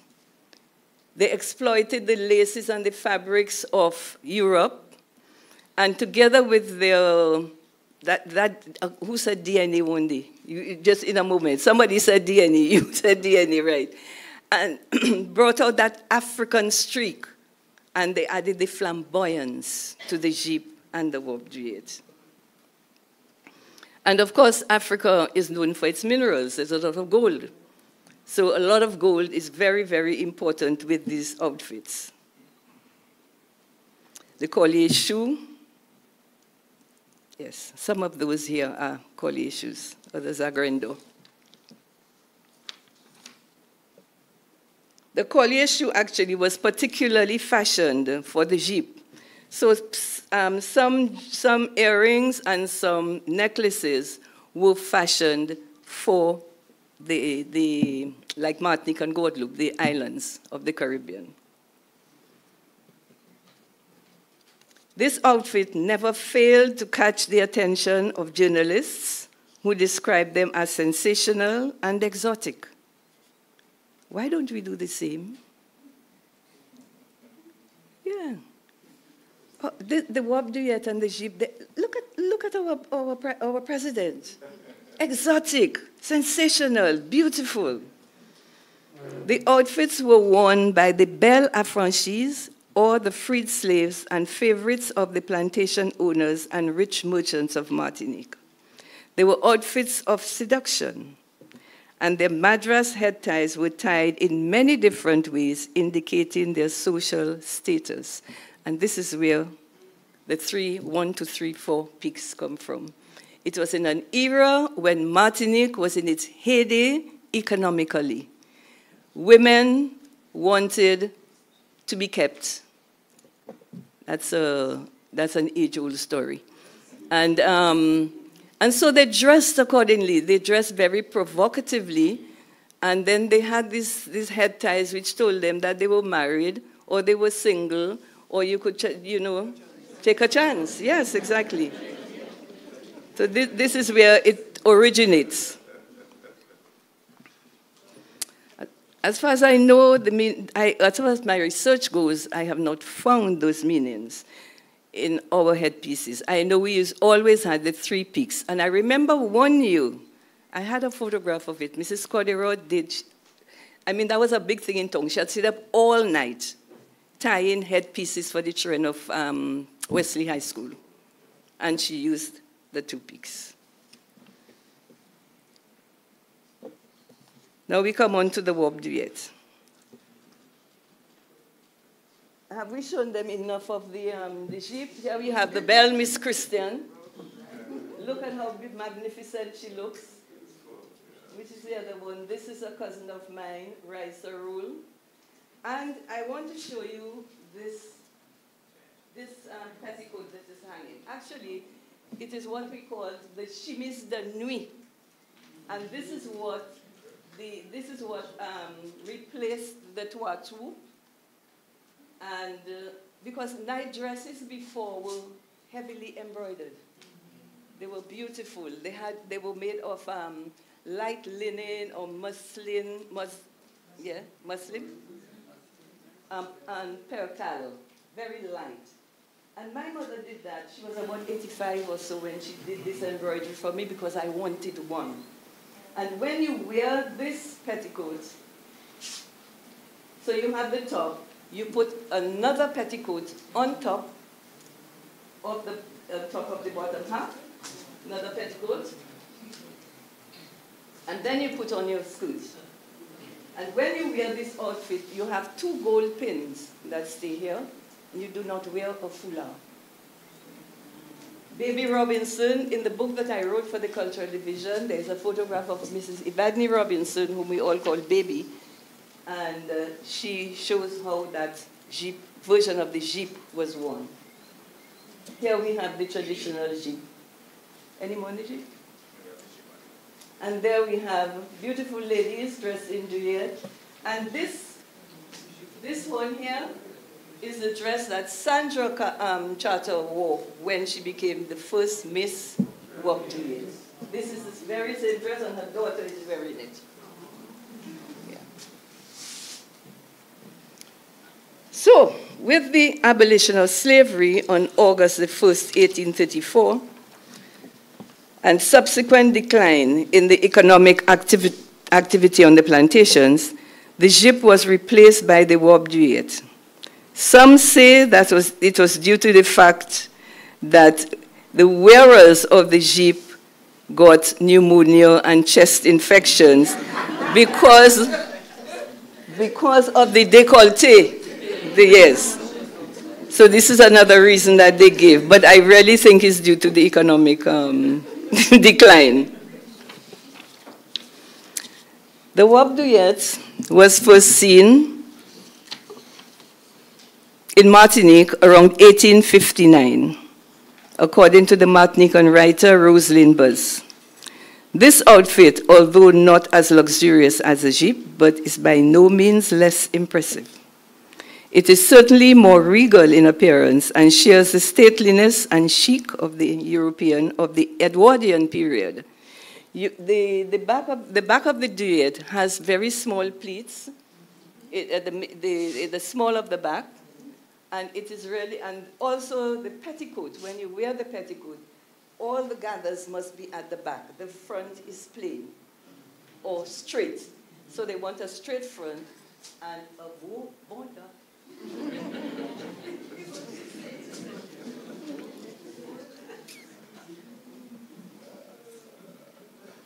So, it was complemented, the European fashion was complemented by the flamboyance of the African. The women of color created this outfit to make an upward niche for themselves as independent women and self-supporting women or married women on the echelons of society. The colors were well chosen to match the skin tone of the wearer. Now, this is very important. Very, very important. So, when I think about it, I mean, a lot of thought went into creating these outfits, the warp duet and the jeep, and particularly the warp duet. The foulard must contrast. I saw an article the other day saying that they should match. Now, when we say match, it means the colors must match. Sometimes you find that the people with the headpieces the same as a dress. No. We need to keep that color contrast. And as I always say, Miss Eugenia Charles, when I interviewed her many, many years ago, she was adamant that we must stick to color contrast. That is the character, the aura about the warp duet.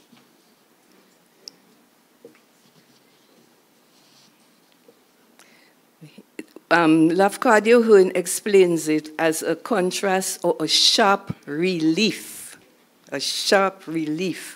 to the dominant color of the warp duet.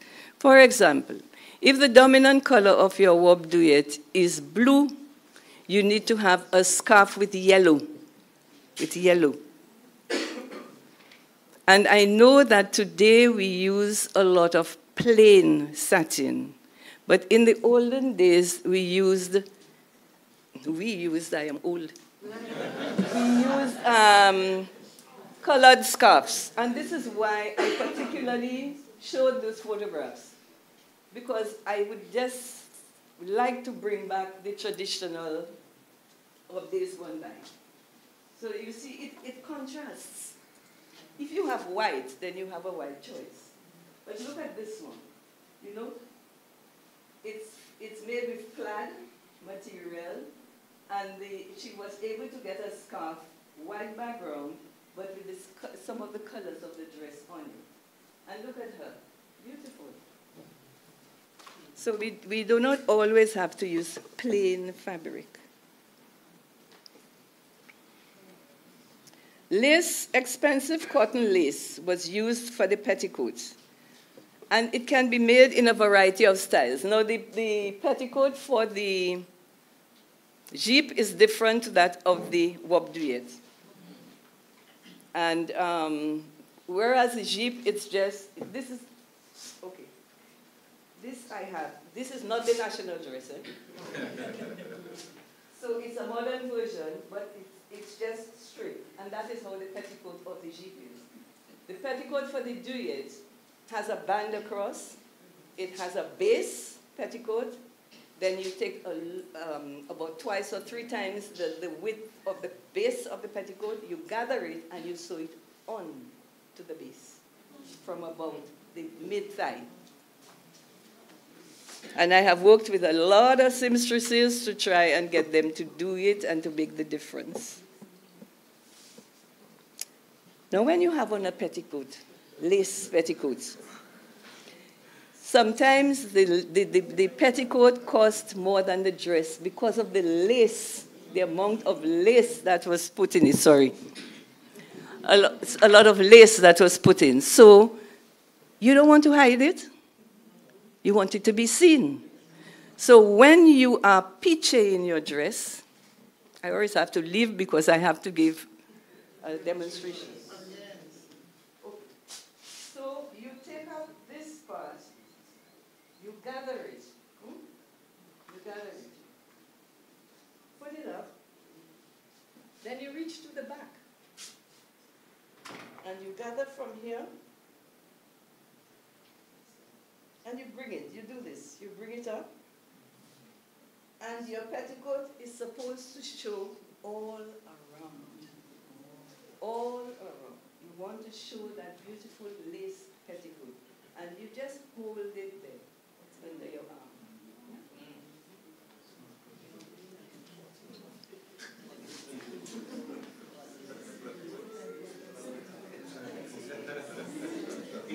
So The duet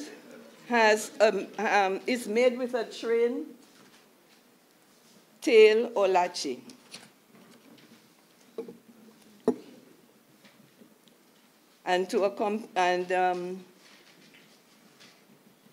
The duet made with a train, tail, or lachi as well, pitchy, was well pitched to accomplish the objective of showing off the well-starched lace jupon. Gold jewelry, not as excessive as with the jeep, because the jeep was one of attraction, and then, of course, their lovers, should I say, bought them things, bought them jewelry. So, but it's still very much in evidence of the head of the, was still much in evidence with the duet. A Madras head tie crafted from the collective memories of the African woman completes the outfit. Well put together, this outfit can be valued on the same level as any famous designer as yesterday and today, of yesterday and today. The wearer cannot pass unnoticed. And now we have the gall. I put those pictures. Can you have the one before? We have here Irene Peltier. And you see her petticoat is being seen all around. This is Madidi. All these people lived in Cork Street and Field where I was brought up, and this is the people whom I know. Irene Peltier used to dress the bourgeoisie of Roseau, including Mrs. Cordero. Madidi, yes, she was in Fields Lane, and you see she's wearing a patterned scarf, you know? And I have this here just to show that even in mourning, color contrast was very important. So I have a real purple, violet, what color is that? With my black duet.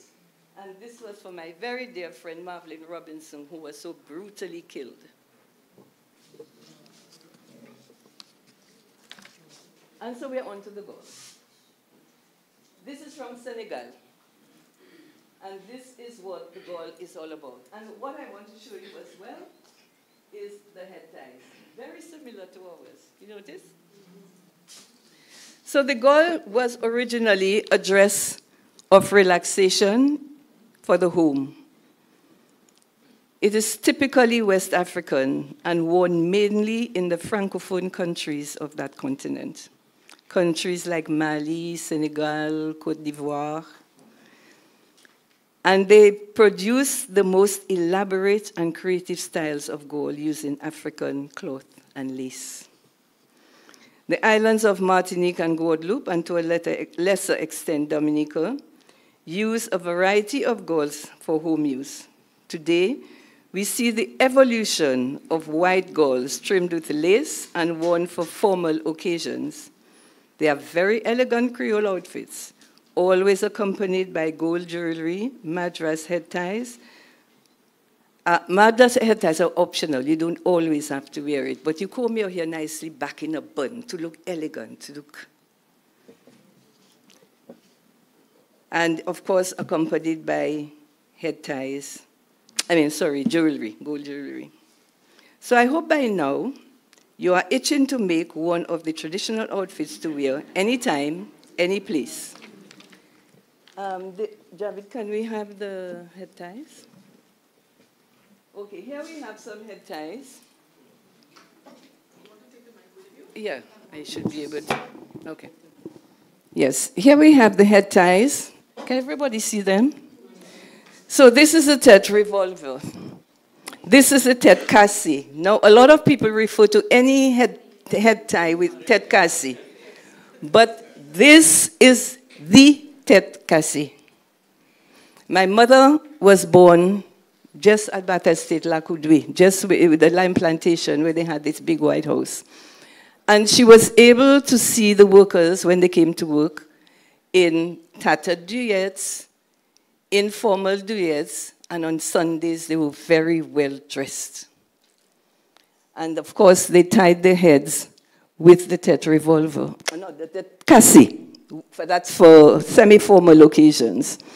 The Tet revolver was more or less every day.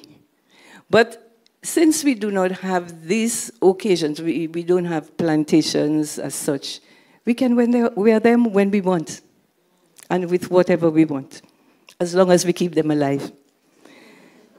This here is the Tet foncé, which is the traditional head tie for the sheep. Can we go back to that? We had a picture of a Senegalese. Let's go back and see if I just wanted to show. Yes. You see this peak, and there's another one. There's another one that I particularly wanted. No? Maybe we go further on. Okay. Josephine, let's go back to Josephine Louis. Yes. She was the first runner-up of the Miss National Day competition. Yes. And this is the same dress that she wore from 67. Thank you. Okay, so yes, this is the goal. This is what the goal has evolved to now. Very elegant. Let's go. This is the Tet Piché and or Tet Ale Kalandi. And this is what we get mixed up with. They think this is a Tet Cassé, but it's not. When something is broken, it's not broken smooth like that. You have all kind of shapes. So the other one is really the Tet Cassé, and this is the Tet Ale, Tet Piché, a lady in Point Michel. What did you say? Blessed memory. Yvonne Charles. She's the one well, there are three people actually. Yvonne Charles, Doris Joseph, and Emmeline McCoy. Emmeline McCoy was from Grand Bay. Doris Joseph was from Daly's, and Yvonne Charles from Point Michel. And each of them confirmed what the Tet Cassé was, so there's no mistake about that. So we have the Tet Ale, or the Tet Piché. It is an art. It really is an art to do this. And it's painted before it is tied. You can tie it just with a plain Madras square. But to get the calendie, they have specialists in Martinique called calendeuses. And they can, we do it here too. The Cultural Division organized a workshop, which I coordinated. We had Madame Yvonne Copo from Martinique who came, and we had somebody else before. You had somebody else before. And this really has an East Indian influence. It is not typically African. The influence of this is not African. Because in the 1800s, after the abolition of slavery, Martinique had to have, they invited indentured servants to come to work the fields, as the freed slaves no longer wanted to do that. So it is influenced by the East Indians who came to Martinique. What do we have next?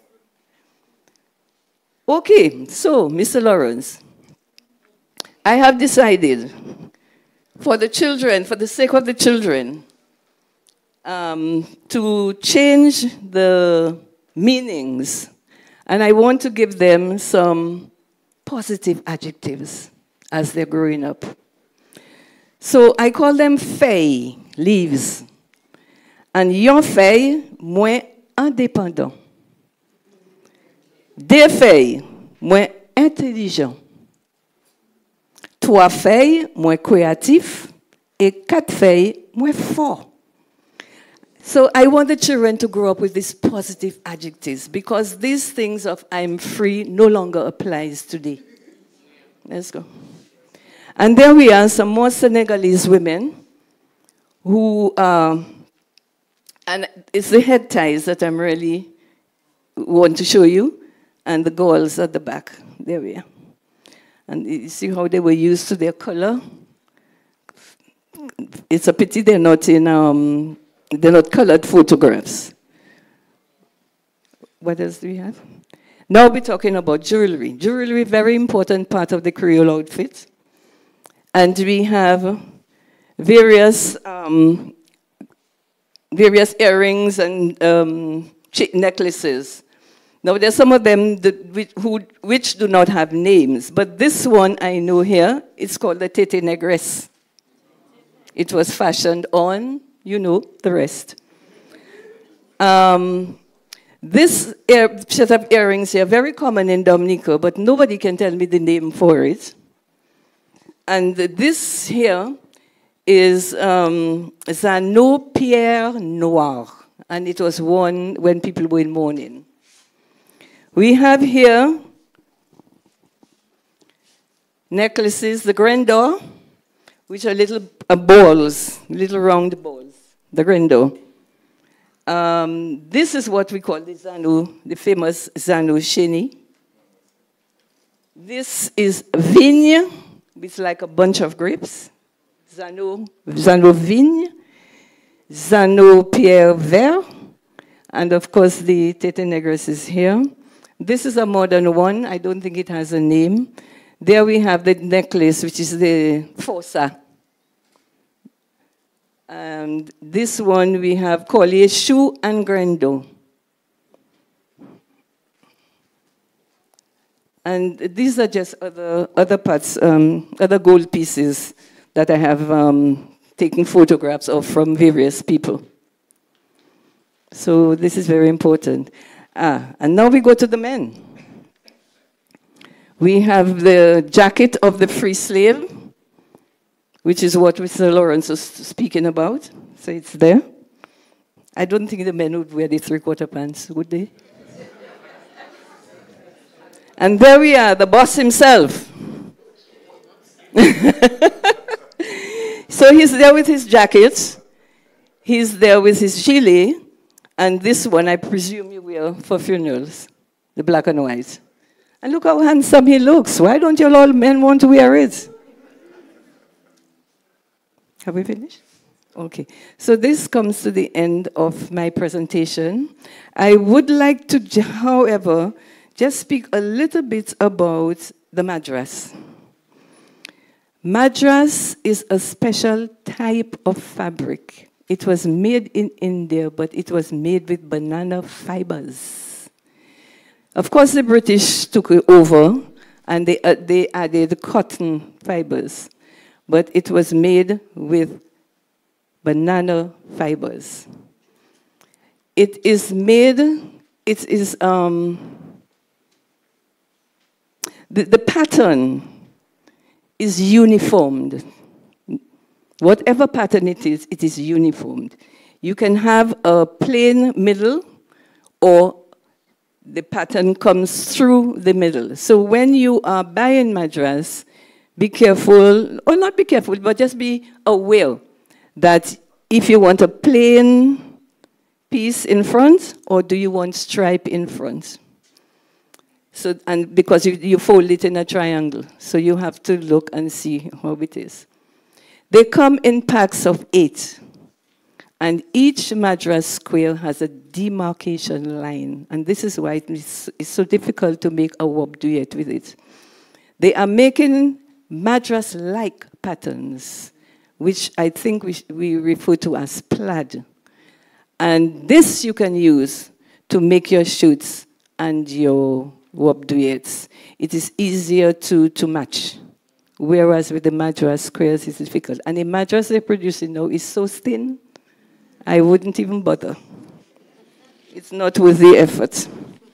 So ladies and gentlemen, end of my presentation. I hope you have enjoyed it.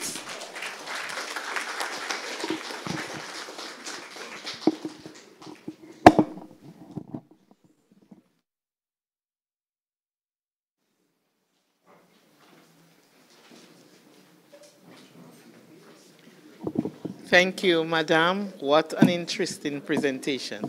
I think we thoroughly enjoyed this one as well. Our final presenter for the evening is Mrs. Delia Coffey-Wicks. Mrs. Delia Coffey-Wicks has been an agricultural officer with the Division of Agriculture for 35 years. She is also a tutor for Creole courses at UWI Global Campus. She completed her BSc Social Work in 2019 at UWI. Delia is a proud Granbarian who grew up immersed in the cultural expressions of the island.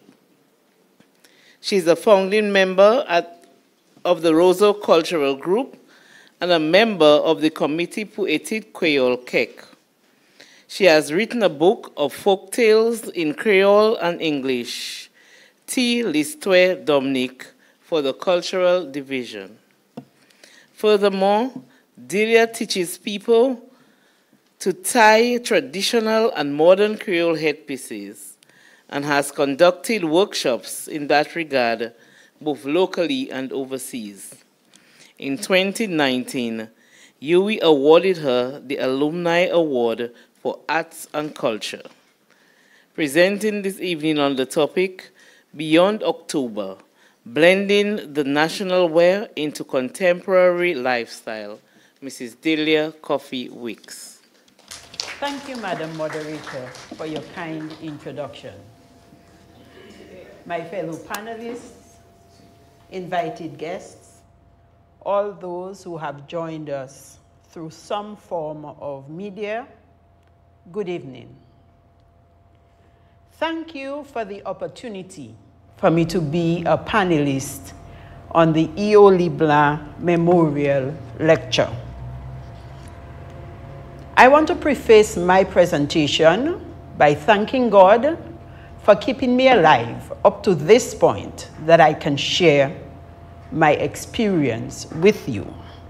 I also want to thank UWI Open Campus, UWI Global Campus Dominica, and the Cultural Division for having this lecture every year so that we can touch on issues that are of importance to us for national development.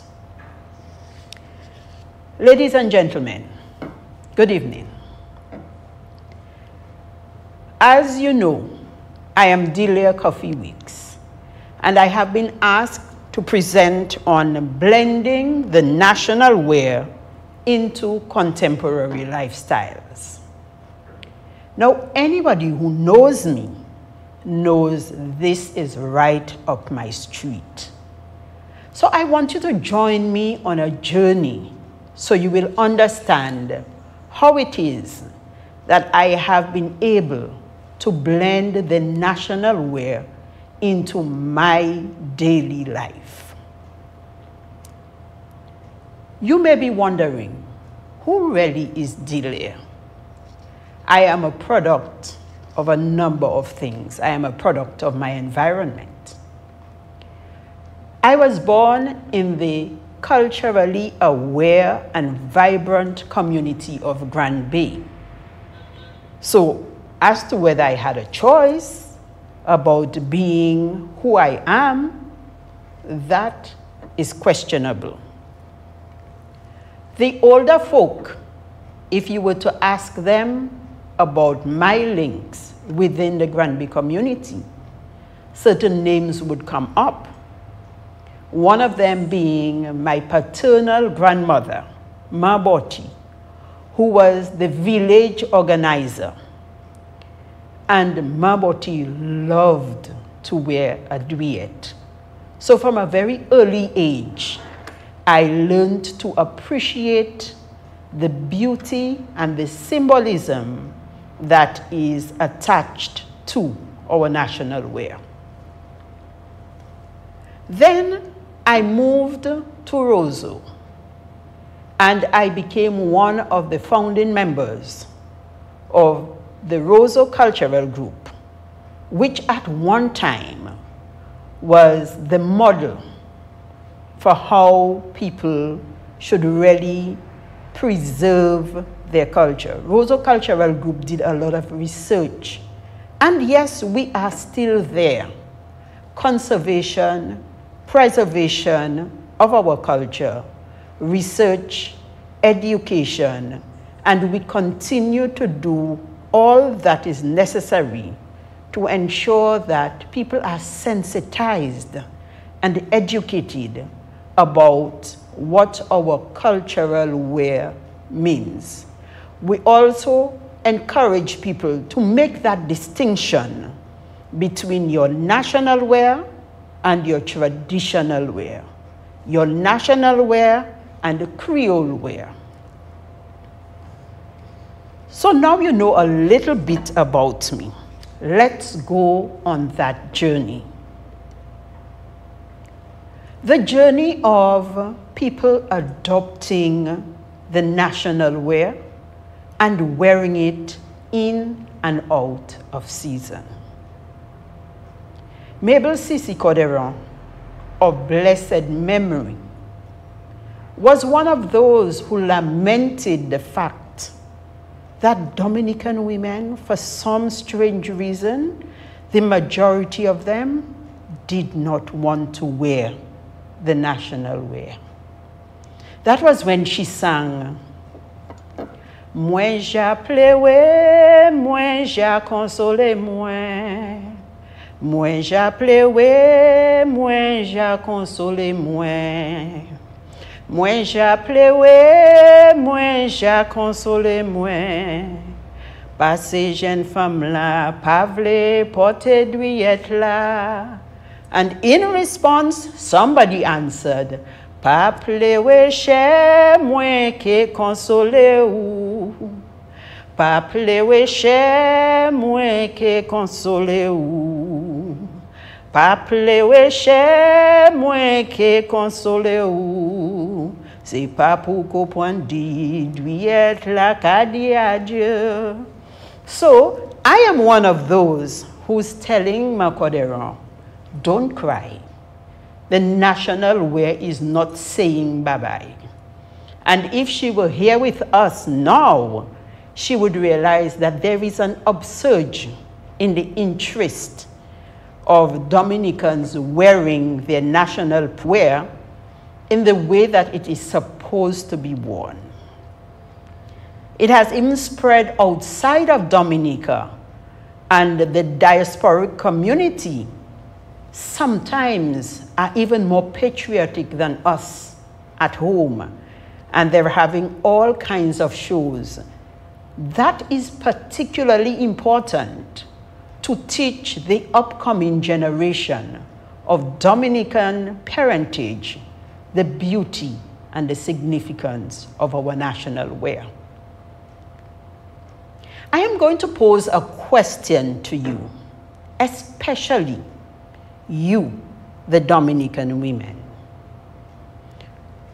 Do you know that there are two forms of national wear for women?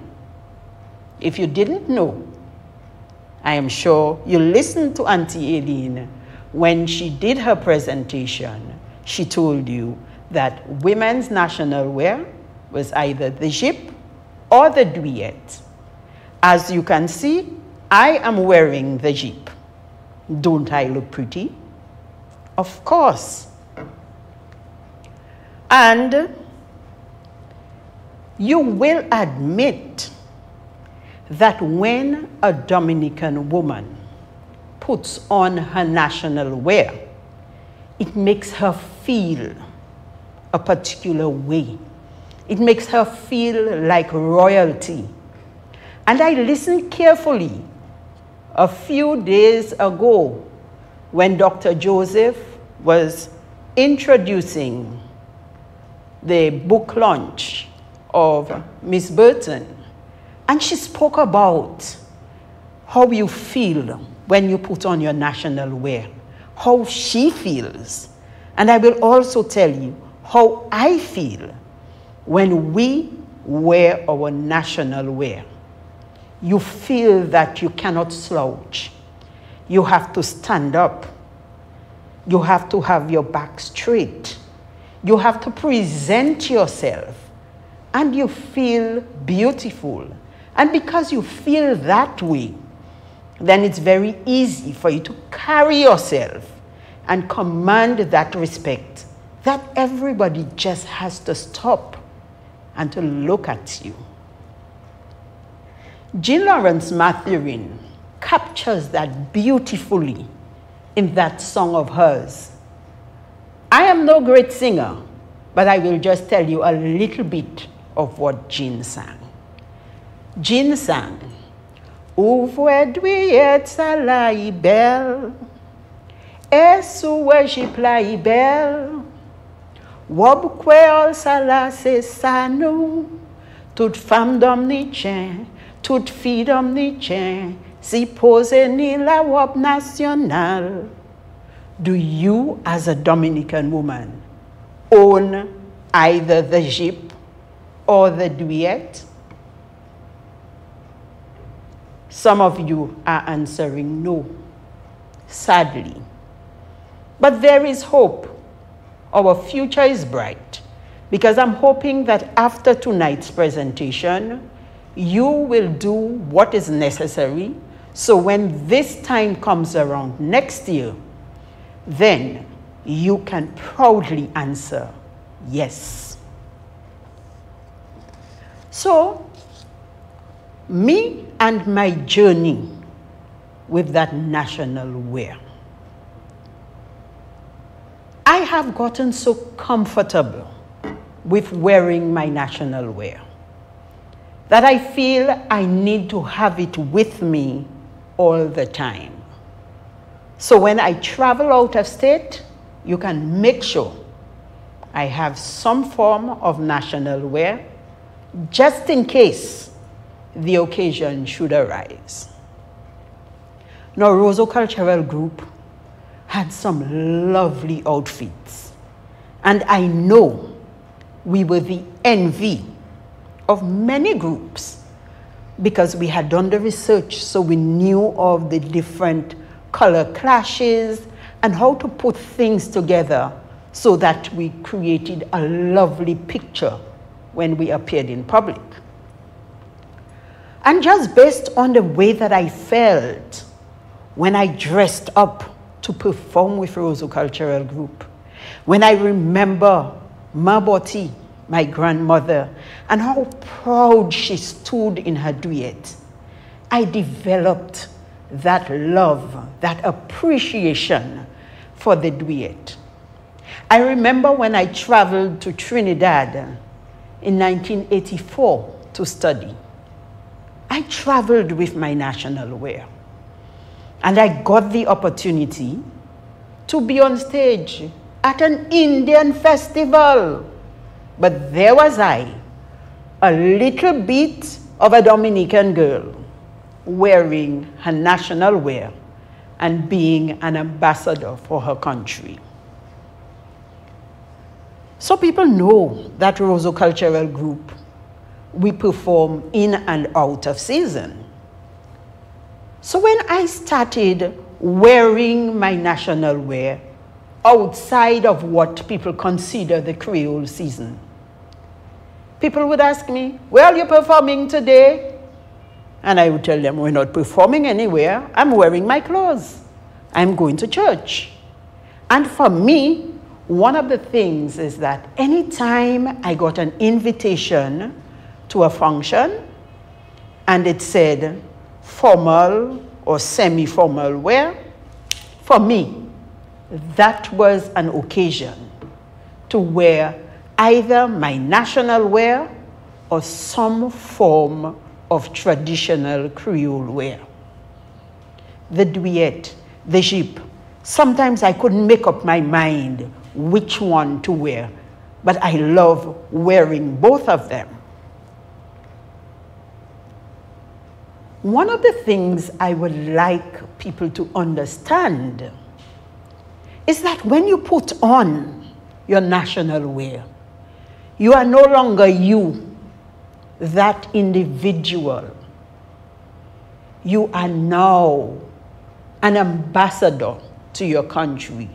You represent the beauty of Waitukupuli, of Dominica. So, Delia continued wearing her national wear to different functions, to church, to weddings, to parties. And as I mentioned wedding, Madam Moderator, if memory serves me right, I think your wedding was a totally Creole affair. I think I saw photographs, and the bridesmaids were in shape, and the thing looked so beautiful. I have gone to funerals, and depending on the person who is being celebrated, I feel they deserve more than just the ordinary funeral attire. And so, I have my traditional wear, my national wear in different colors. That is one of the things people need to remember.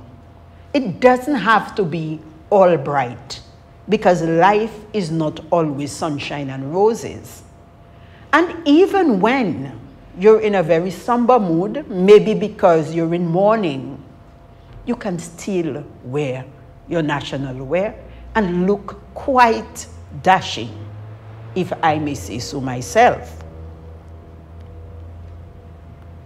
People are very comfortable wearing other people's clothes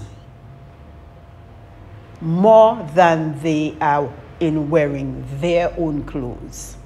I see many people going to weddings and parties in all sorts of African wear. It is nice. It is pretty. But if you were so comfortable wearing African wear, you're not African, remember that. You are Dominican, you are Creole. It is high time that we stop thinking of our national wear as a costume. It is not a costume.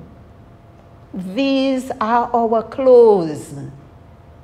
I feel very comfortable after I leave here to take a stroll down the street. I am wearing my clothes. I am properly dressed.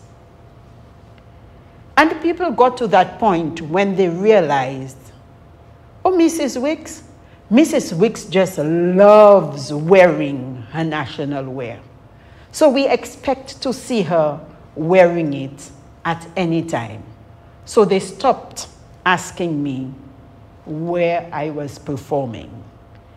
And it even reached a point where certain people only expect to see me in national wear at certain functions.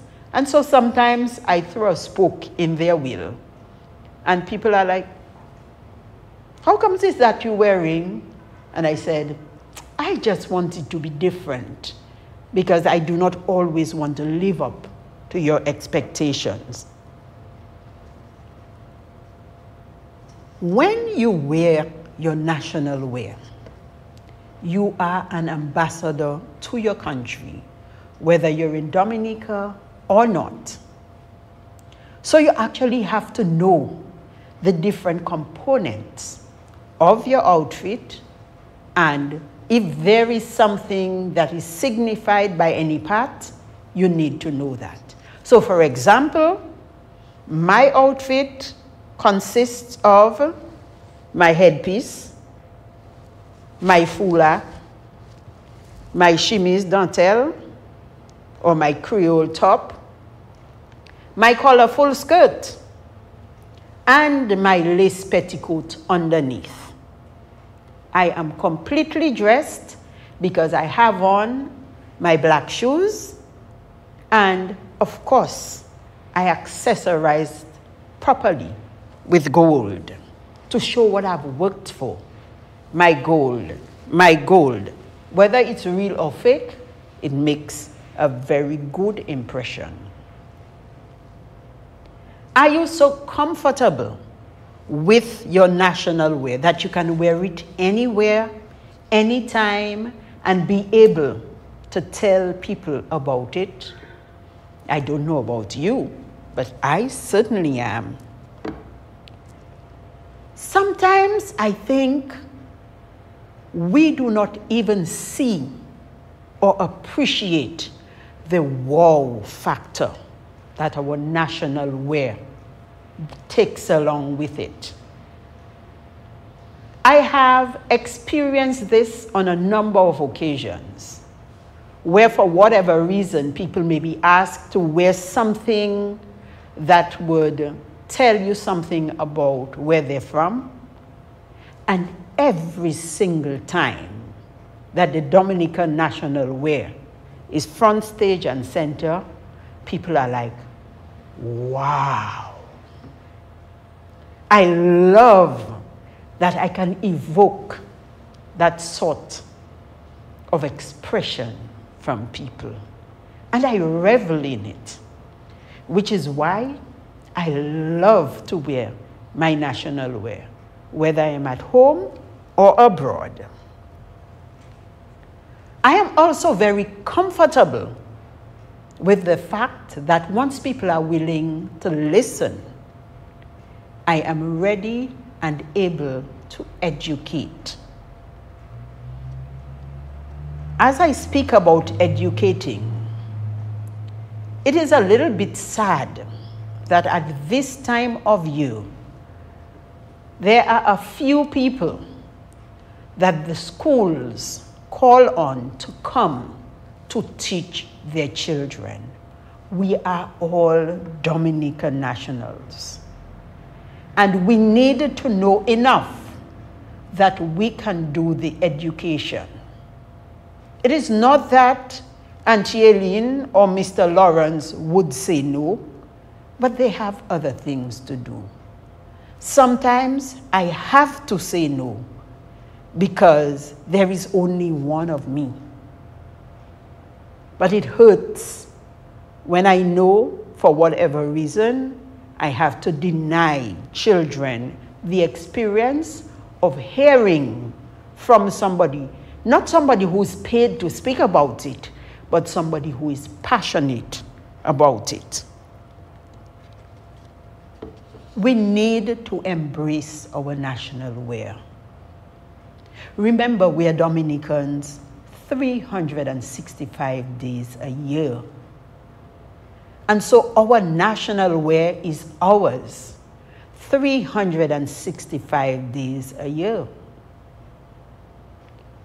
We also have to know our culture and put it on par with some of the other cultures that we are embracing.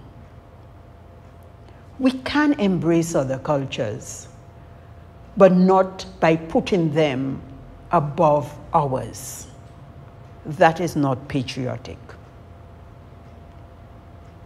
So, now you know, Mrs. Wicks loves her national wear.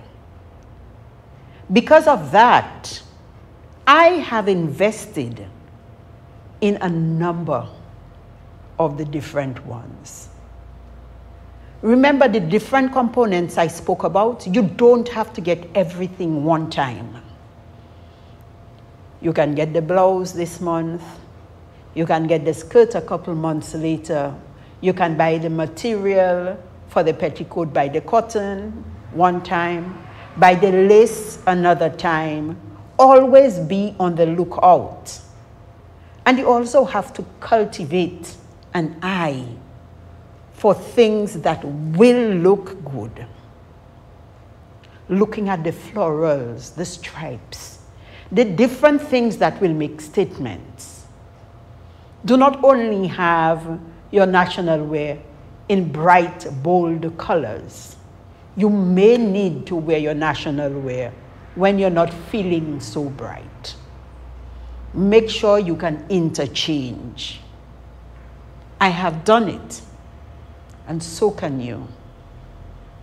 I am so very happy to have had the opportunity to share my experience with you. I am willing to advise people, to tell them how to go about it. I am encouraging people to learn to tie the different headpieces, because even that you can do. You can buy different colored squares. You can try tying different patterns. You can be very creative. And once you feel very happy, very pretty when you're wearing those creations, you are well on your way. My caution to you, though, don't mix apples with oranges.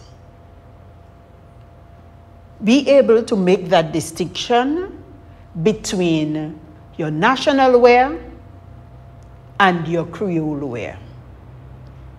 Your national wear is in fact Creole wear, but not all Creole wear is the national wear. I am at the point where I can wear any form of the national wear to any function. I have met people who have said to me, "You look so lovely in this, but I don't know if I'm brave enough to wear this outside of the independence season." And I am like, this is rubbish. There is nothing to it. Just put on your clothes and feel pretty. I have also met people at different functions who applaud me for wearing my national wear and who lament that they never even thought about it. I am urging you, get to that point. Wear your national wear.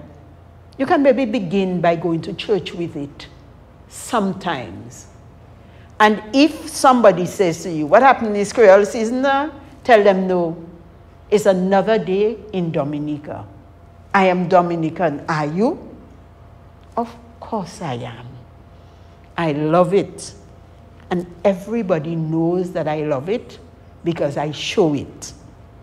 So I'm encouraging you. I am still on that journey. I am still looking to have other outfits so I can express myself, so I can be that beautiful Dominican belle. That one that the people sang, "Afi Dominic Sala." This is a presentation, it's not singing I'm supposed to be singing to you. And I need a few other people to join me. Depending on what it is that you do, you can make adaptations for your daily life. So I have versions of the duet, short sleeve, no sleeve. They're not the proper duet, but they're appropriate for what I wear them for. What you need to know is that whatever adjustment that you make, be able to educate and to explain. So, I am on that journey, but my journey is far from over. Because when I walk in places where I see fabric, they call my name. And when they call my name and I respond, I'm like, okay, this is my next duet. Oh boy, that will make a lovely jeep or a gall or whatever. So I'm encouraging you. I'm actually inviting you to come join me on that journey. Let me see more Dominican belles walking on the street, in and out of season, 365 days a year, wearing our national wear with pride, wearing it properly. I'm actually going to be looking out for the military parade when the invitation says national wear. And if they would just give me a chance, I would block a lot of people from entering the Windsor Park if they are not properly dressed. But you have a pass, and I have placed you on notice, so it is time to do things right. Let us know our national wear, let us appreciate our national wear, and let us wear it with the pride that it deserves, and let us look pretty doing it. Dominique Belle family, you don't agree with me? Ladies and gentlemen, thanks for your time and attention.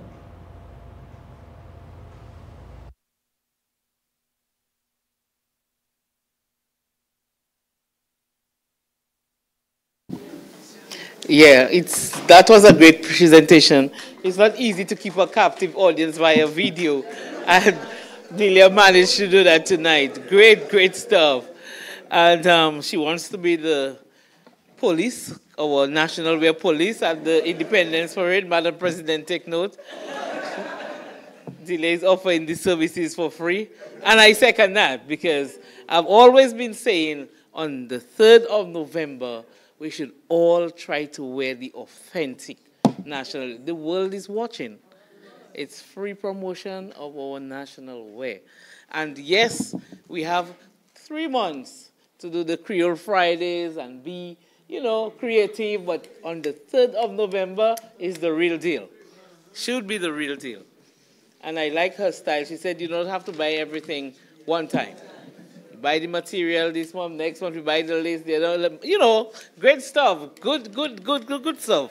And I think we should take it on. So we've come to that part of the program where we want to hear from you. You've heard from us, we need to hear from you. And it's an open floor, it's an open discussion, and I'm sure you have something to say.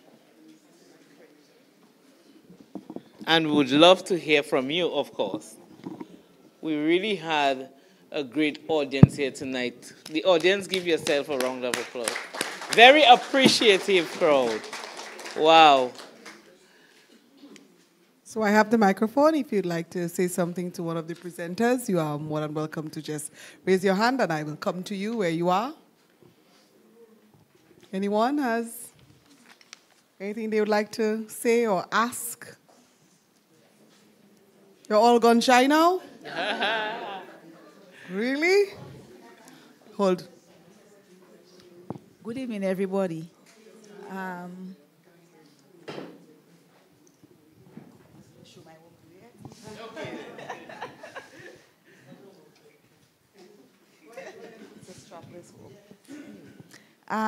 For Mr. Lawrence, I think, I was curious as to what right now is gazetted as our national wear.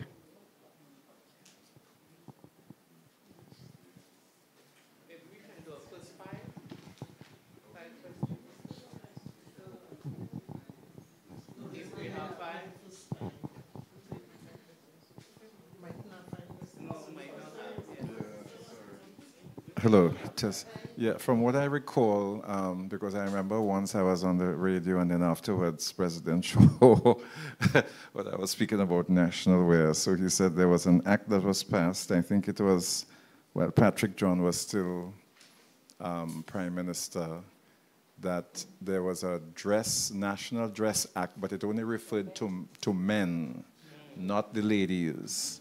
And it wasn't anything to do with the Creole wear that we have. It's the shirt jack that was, and still is in law.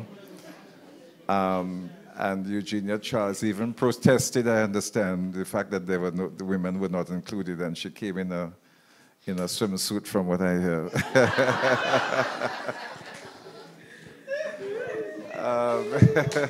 So that is why today we are trying to see through Emblems Committee to see if we can get the national wear as we know it now recognized and approved by Cabinet. Thank you. Anyone else?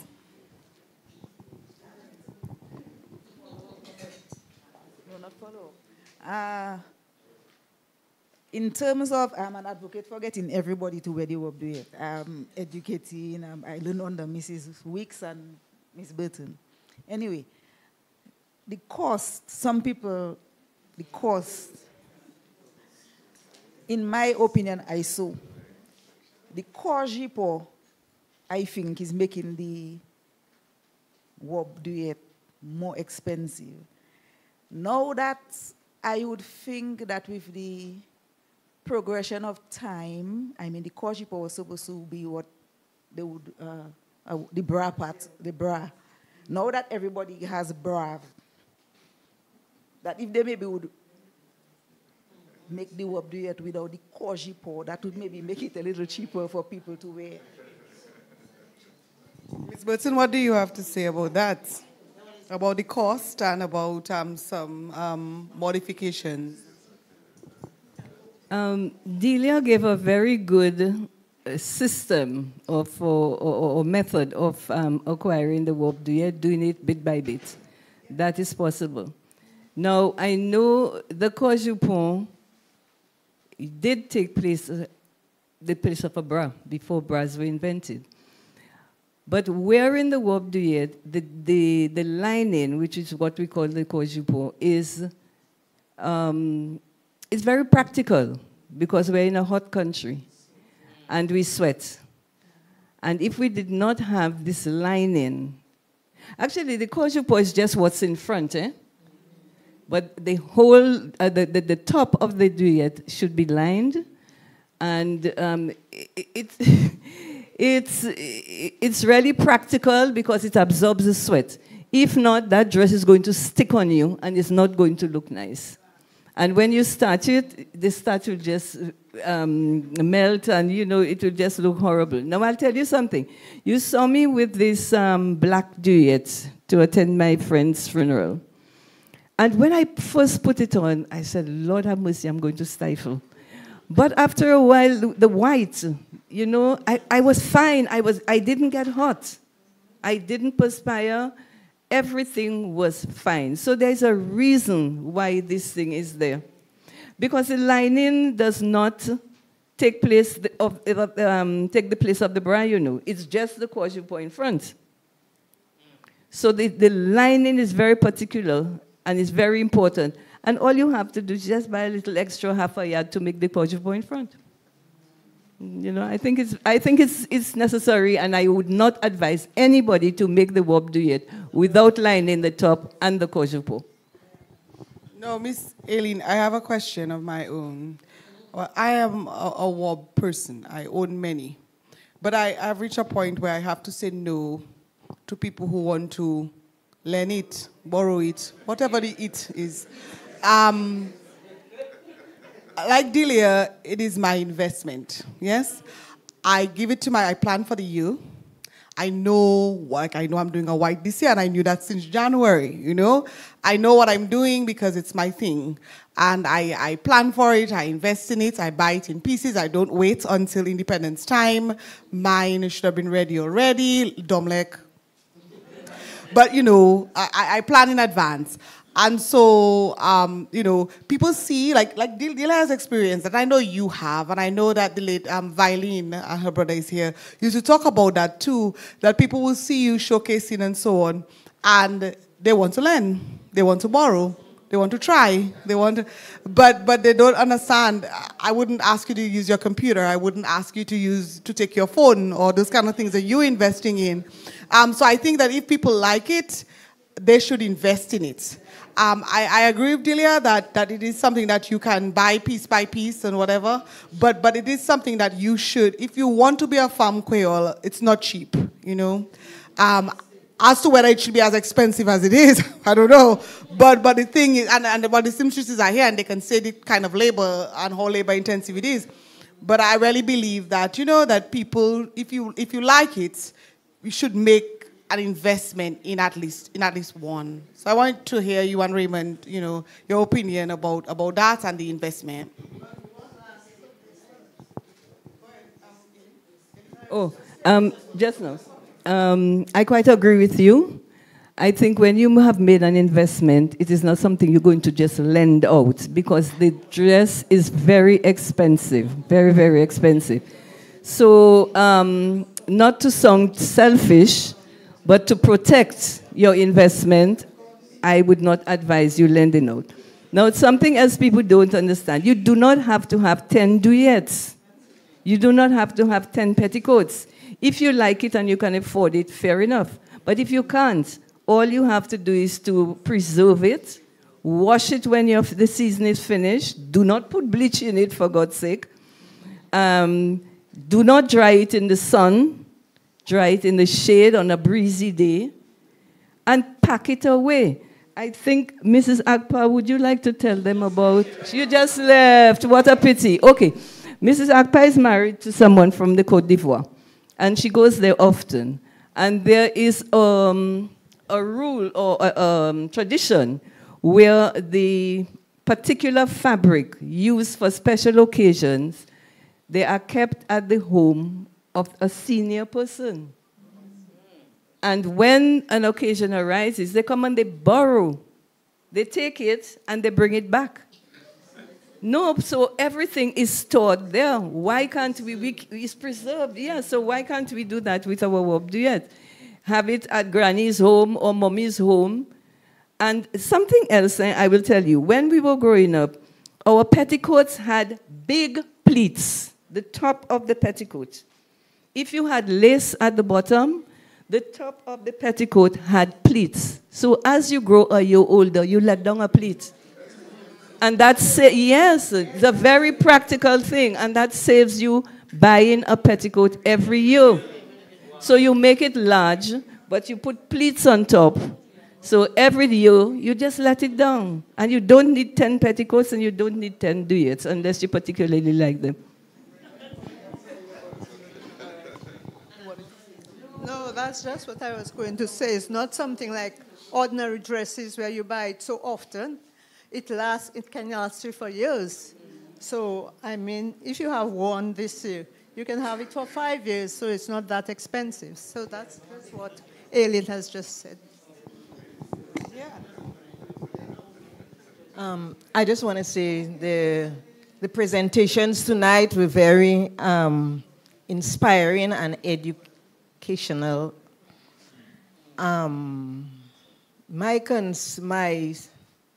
Something that came up to mind is when I like the contemporary wear, the Creole wear. I'm proud to say I do own a duet, but I really like, the contemporary wear. And what I notice is most young women, they give more attention, to that kind of thing. But I'm asking, if we go out to represent our country concerning maybe our wob and our, what amount of value does the contemporary wear take to the real wob?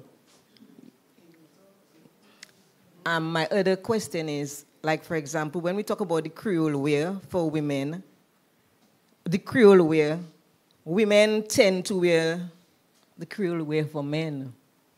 And that sometimes is something that can be, really, buggling. Everybody has their opinion on that. And I think that when we are looking at the wob as the Creole wear, as a woman, you present it like that, and any other thing is optional. If you want to answer that one, I have two more. Okay. What is contemporary wear? What is Creole wear? Okay, I'm wearing something that is based on the traditional, but it is not completely traditional. But it is Creole. And if I go anywhere, somebody is going to ask me, where are you from? I'm sure. Just because I have a petticoat that is shown. Creole dress is what? Lace, plaid, the style. It's a combination of things. So you can use any fabric and make it the style of the wob duet. Or you can use a peasant blouse with an ordinary skirt. I saw a girl walking down the street, 2 days ago. Very, very simple. She just had on a white skirt and a large white blouse, and her head was tied in a madras. And she had a necklace. She looked so beautiful. It wasn't expensive. It's something that she had at home, and she tied her head, and she just looked Creole, So you don't have to, people think the louder, the better. But sometimes the simplest thing with just a touch of madras or a touch of gold, the earrings, you become Creole right away. So I don't think it's a big effort, And then if people ask you, you just say, that's Creole wear. It's not my traditional wear. It's not my national wear. Because what tourists like to do, they come, and even Dominicans who are unaware, They come for the parade, and they just take a mass of people, Dominica's national wear. And people are wearing anything, you know? So I don't know how we cannot guard against that because this is the way of the world. But yes, we just have to be careful between Creole wear. I'm wearing Creole wear, and it is not my tradition, it's not my national dress, but it's Creole wear. Madam Moderator, can you allow 3 more? All right. Okay. All right. Thank you. I just want to tie up a little bit of all of the things said, because, for example, in schools, you would try to encourage the students to wear the national wear. But each year they want to be different. So that's where, you know, each year they're going to spend to buy, to make something creative. Okay. And so I said to them, you know, the national wear, yes, is expensive, but it will last you for a very long time. So even when you spoke about at the back, you know, you let off and you let off, so you're young. Oh. So right. So in other words, you get bigger and it can still fit you. Then, of course, even as the pleats on the petticoat, it makes it look pretty from a distance. Somebody doesn't really see it's not lace there, but it's serving a purpose. Next year, you put down a piece and so on. So it is that sometimes you look at the expense. Well, I'm talking for the young persons at school, and they talk about the creativity. So, you know, we look at the Creole wear and we want the contemporary, but even when we had the national parade, the parade on Creole Day, it used to be just the national wear, because at school they would say to you, all those in national wear, you will go out to the parade. Now I'm seeing any and everybody on the road in creative wear, in contemporary wear. So. Good evening, everybody. I actually have 2 questions. The first one is, I think it's similar to what the respondent before me said. It's the law. What are we doing? You know, at the end of the day, us, especially as Caribbean people, we're very, very attracted to contemporary, to things United States, United Kingdom, Canada, as well as things modern. What are we as the authority doing? What are we doing in schools to help it? If you set a rule as a principal and say, on that day you wear your wobduet, or you come in your school clothes. I know my son goes to a particular school, and that principal, she's no longer the principal. I'm not saying her name, but everybody should know who she is. She will tell the parents, please send your child to school in the national wear. If not, let that child come in their school uniform.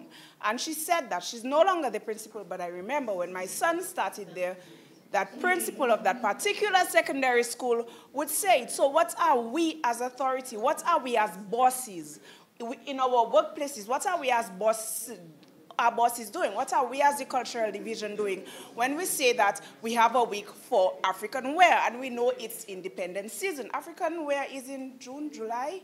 That's May, yes, African Dress Day is that day. Why are we adding different things to our independence season? We are actually encouraging other people to do it. So what are we as authorities doing? And that is and I'm asking that in another question. What are we as authorities doing to market our independence, our national wear as Dominica own? And I'm not ashamed to say it, I'm not afraid to say it, because I've seen them at CARICOM meetings. St. Kitts, St. Lucia's, these countries are coming and saying, this is their national wear. No, and we know it's our own. What are we as the Dominican authorities? What are we as the Dominican authority? I'm hearing Mr. Lawrence is saying that it's not even gazetted as yet it's not even gazetted as yet. So what are we as authorities doing to bring it out there internationally? You know, we have the World Creole Music Festival, all these different things. What are we doing? What are we as the leaders, what are we as the heads doing to ensure that this remains?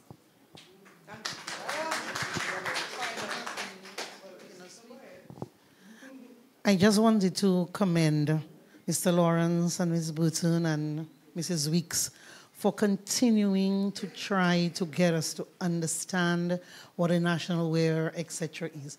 This year, I always thought that I had a correct Jeep. Oh my God! No, not the Jeep, the Jeepo. I got the correct name. So it's the petticoats. So when I came to Ms. Burton's book launching the other day, she spoke to the wob and the Jeep having two different Jeepos. And there I am, I bought a book immediately and read feverishly, and I'm having my Jeepos made. However, I must say that the person who is making it for me is describing the process. And I am saying it is not an easy process. And if you really have to get the authentic ones, it really does take a lot from the seamstresses and so on. And the person making it for me says every time, you know, she calls Miss Burton and she says, add this, do that. So I know that it will be authentic. I want to thank them for that kind of knowledge. And for those of us who can invest in it, we should. I also want to thank Ms. Burton, Ms. Pearl, Akpa, for also showing us the Creole wear, because I think that the Creole wears, and Mrs. Wicks spoke about it, the shorten this. I just think that if you got an invitation and it says the national wear, you should have your Jeep or your wob. However, I think that our creativity as Creole women come out in things like this, and I love them just as much. So to me, we are not shortchanging ourselves in any way, in my opinion, to have both of the things, to make sure that we know what our national wear is, and to also be able to tweak things and be very Creole. For example, I think on Creole Day, it is such a beautiful display of Creole wear that we shouldn't hold that against them. I do agree that if there's something for national, for our traditional, that we should say, if you don't have it, you can. But for Creole Day, I love everything about this and the things that I also make and what I see Pearl wearing and so on. So I just want to say thank you again for explaining to us, for illustrating by your own examples, and to keeping it alive. I'm excited now. You know, before people used to say the wob is boring, the this and that. Now I am so even more excited after Eileen's 2 books and all of these forums that I want to have, and those of us who can afford. I had my wob since 2008, and it was still, I wore my wob to last year. I'm only investing in another one this year, but I could have still continued to wear my same wob. My daughter says, I'm taking your wob, Mommy. I still love it. So it's just passing on to another generation, and I'm making another one. But thank you so much.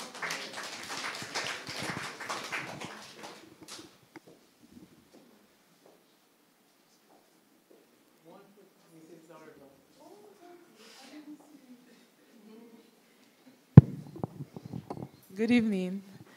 I just wanted to applaud the efforts of the cultural division, because especially in their use of social media, Facebook, YouTube, because that's what the young people use. And over the past week, they've been displaying all of the different forms of the national wear, label it properly so you know all of the different parts. And that, I think, is very good. There's some videos with Mrs. Wicks tying the head, and I've actually made it my hobby to practice the different headpieces, so that's good. One thing I wanted a question for Miss Burton. We've seen the emergence of the African styles, especially in the men. So the shirts with a piece here and a piece there and a piece there and a piece there. So I just wanted her comment on that.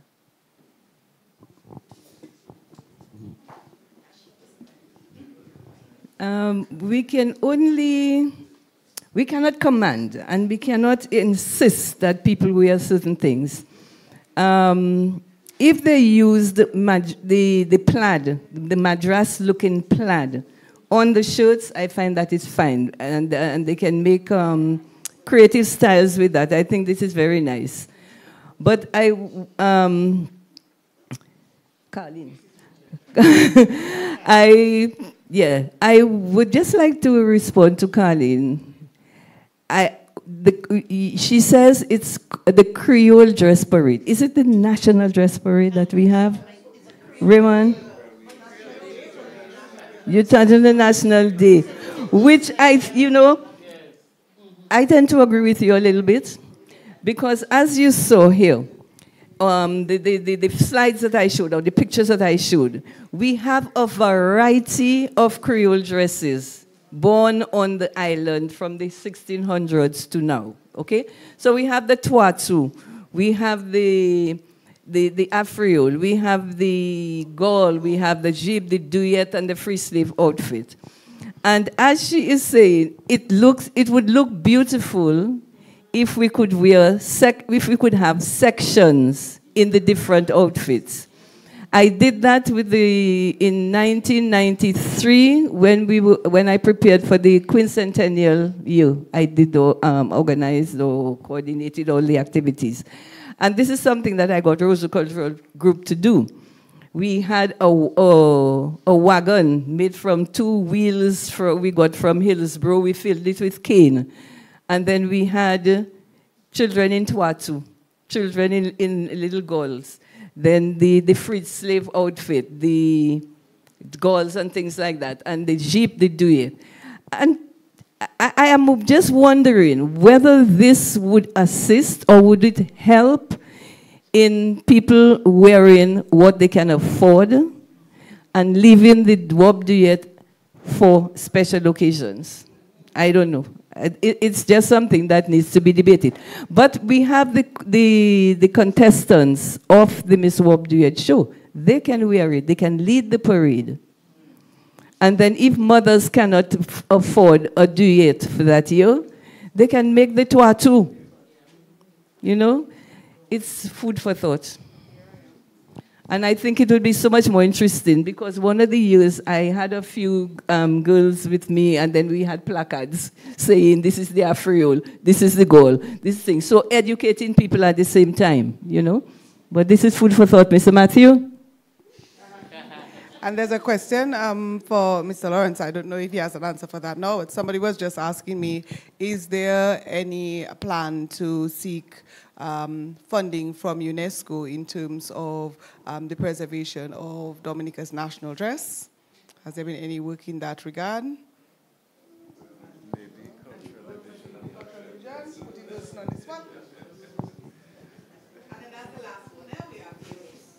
Thanks a lot for putting me on the spot. UNESCO generally offers avenues for funding. There's the Intangible Cultural Heritage program that's going on now, and that would include things like the national wear. So, yeah.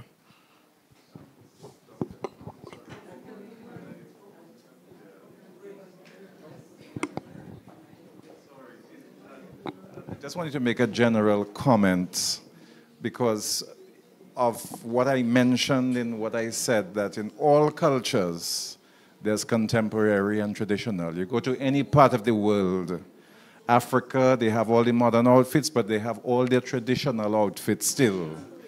They have all the modern buildings. Africa have a lot of high skyscrapers, but they have all the traditional, the pyramids and all of that, and things that they preserved from hundreds of years ago. Museums that is what culture is about. It's about that is what sometimes we don't understand. We don't quite understand. It's not either or. We don't want traditional again, we go in no. We don't want contemporary, we want full traditional. No. It is not either or. It is both. Contemporary, traditional. In culture, everything is moving forward. You're still progressing, you're still developing, but you're taking the rich aspects of your traditions with you. You don't leave them behind. And there will always be a trend towards contemporary in everything. I mentioned it, in every aspect. I spoke about modern medicine, tradition. In every aspect, there's the contemporary pull, So you encourage the contemporary, the creative. There will always be that aspect of it. But at the same time, you try to preserve your beautiful traditional aspects. It's not either or. It is both contemporary and traditional. So we're not saying you cannot wear it for people who feel, well, I like my contemporary. Yes, that's fine. But we are saying, why can't you also have? That's the point. Yeah. Even if it's one you have, that's fine. You don't have to wear it all the time. You can wear your contemporary 20 times, but on that special occasion, you decide, let me put on my duet. And that's the point of the thing. It's not one making the other one extinct. We want to kill you, we want to destroy you, we don't want you again, come out there. No. It is the both, that is what makes a culture beautiful, that you have the contemporary and you have all the traditionals. If I want to see a ballet, I want to see a ballet. If I want to hear Jinping music, I should be able to hear it still, apart from the triple K and the signal bands, which are great, beautiful music. But if I want to hear Jinping band, I should... It's sadly in Guadeloupe, when we went some years ago, I can't remember if Michael was there, I brought up that example already. The folk dances in Guadeloupe, like what we have, all the Jinping bands, I'm not sure what they call them up there, folk bands, all the people who used to play have died. They have none of those bands anymore. When we came, those people shocked to see we have Jinping band. I was surprised. I said, but was a big shock that they couldn't understand how we still have that traditional aspect very much alive. And that's because Dominica has taken, invested, promoted both contemporary and traditional, and that's why the heritage is so rich.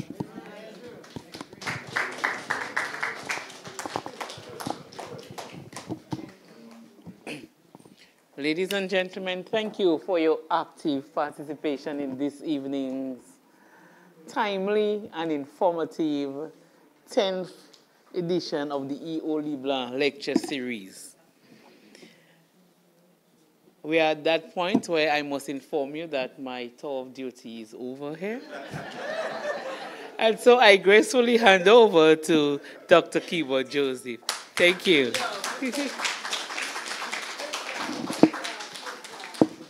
Mrs. Banis Roberts, thank you so much for a job well done as moderator. Thank you. And I really wish to thank Mr. Lawrence, Ms. Burton, and Mrs. Weeks for their wonderful, wonderful presentations this evening.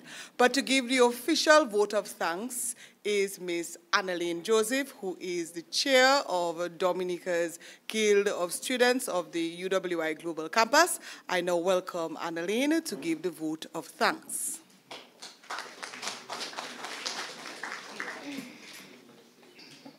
Good night, everyone. Your Excellency, Mrs. Sylvanie Burton, President of the Commonwealth of Dominica, and Mr. Gilbert Burton, Dr. Kimoon Joseph, Head of the UWI Global Campus and staff of the UWI Global Campus, Mr. Ulson Matthew, Chief Cultural Officer, Division of Culture and staff of the Cultural Division, Monsignor Eustace Thomas, Priest, Our Lady of Fair Haven Parish, audience members in the auditorium and those joining us live via DBS radio and live streaming platforms, media representatives, good evening to all. I am honored to give the vote of thanks this evening on behalf of the Guild of Students of the UWI Global Campus, Dominica. To begin, we give thanks to God, our Father Almighty, who has allowed us to be here on this occasion. We thank Him for our beautiful country and its rich culture that we can explore and enjoy. We are also grateful for the presence of their excellencies at this event. I am happy to be able to note that this is one of the first activities that they are attending since the inauguration, and we are delighted that it is with UWI. Madam President and Mr. Burton, we look forward to many other occasions with you in the near future. Our thanks go to Dr. Kimoon Joseph, who served as chair and also gave the welcome remarks this evening. In addition, we show our appreciation to Ms. Tasha Peltier, Cultural Officer, who led the National Anthem, as well as to Monsignor Thomas, who invited the Lord's presence through the opening prayer. I wish to thank Mr. Ulson Matthew, Chief Cultural Officer, for his collaborators' remarks. Mr. Matthew, I take this opportunity to renew UWI's commitment to working with the Division of Culture on this and other projects. We have been working well together, and as they say, why stop a good thing? In addition, I thank my comrade, Ms. Keisha Polidor, who introduced our moderator for this evening's proceedings. To our efficient moderator, Mrs. Lauren Barnes Roberts, I offer special thanks. You did a wonderful job ensuring that the event was well managed, and we are most grateful.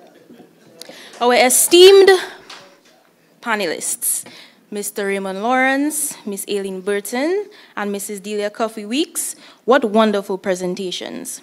You each managed your subtopics well, and your points were clear and well organized. Your love of our national dress and other aspects of Dominica's culture are truly evident. In addition to those on the program, there was a lot of work that took place behind the scenes to make this evening possible. And so with your permission, we would like to offer gratitude to the staff of UWI who prepared the programs, wrote the letters, made the calls, and prepared the room for us. Moreover, we thank our team of technicians, Mr. Javed Seaman, Mr. Lyndon Lestrade, and the DBS technical team for all their hard work.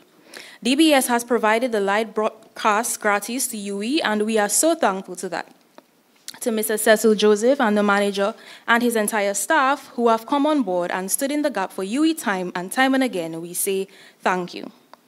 We are also grateful for the assistance of Mr. Darren Liebler for both the videography of Mrs. Weeks' presentation and the photography of this evening. I must say a special thank you to Mrs. Patricia Kate Coffey, who stepped in to assist with the Creole head tying for this evening.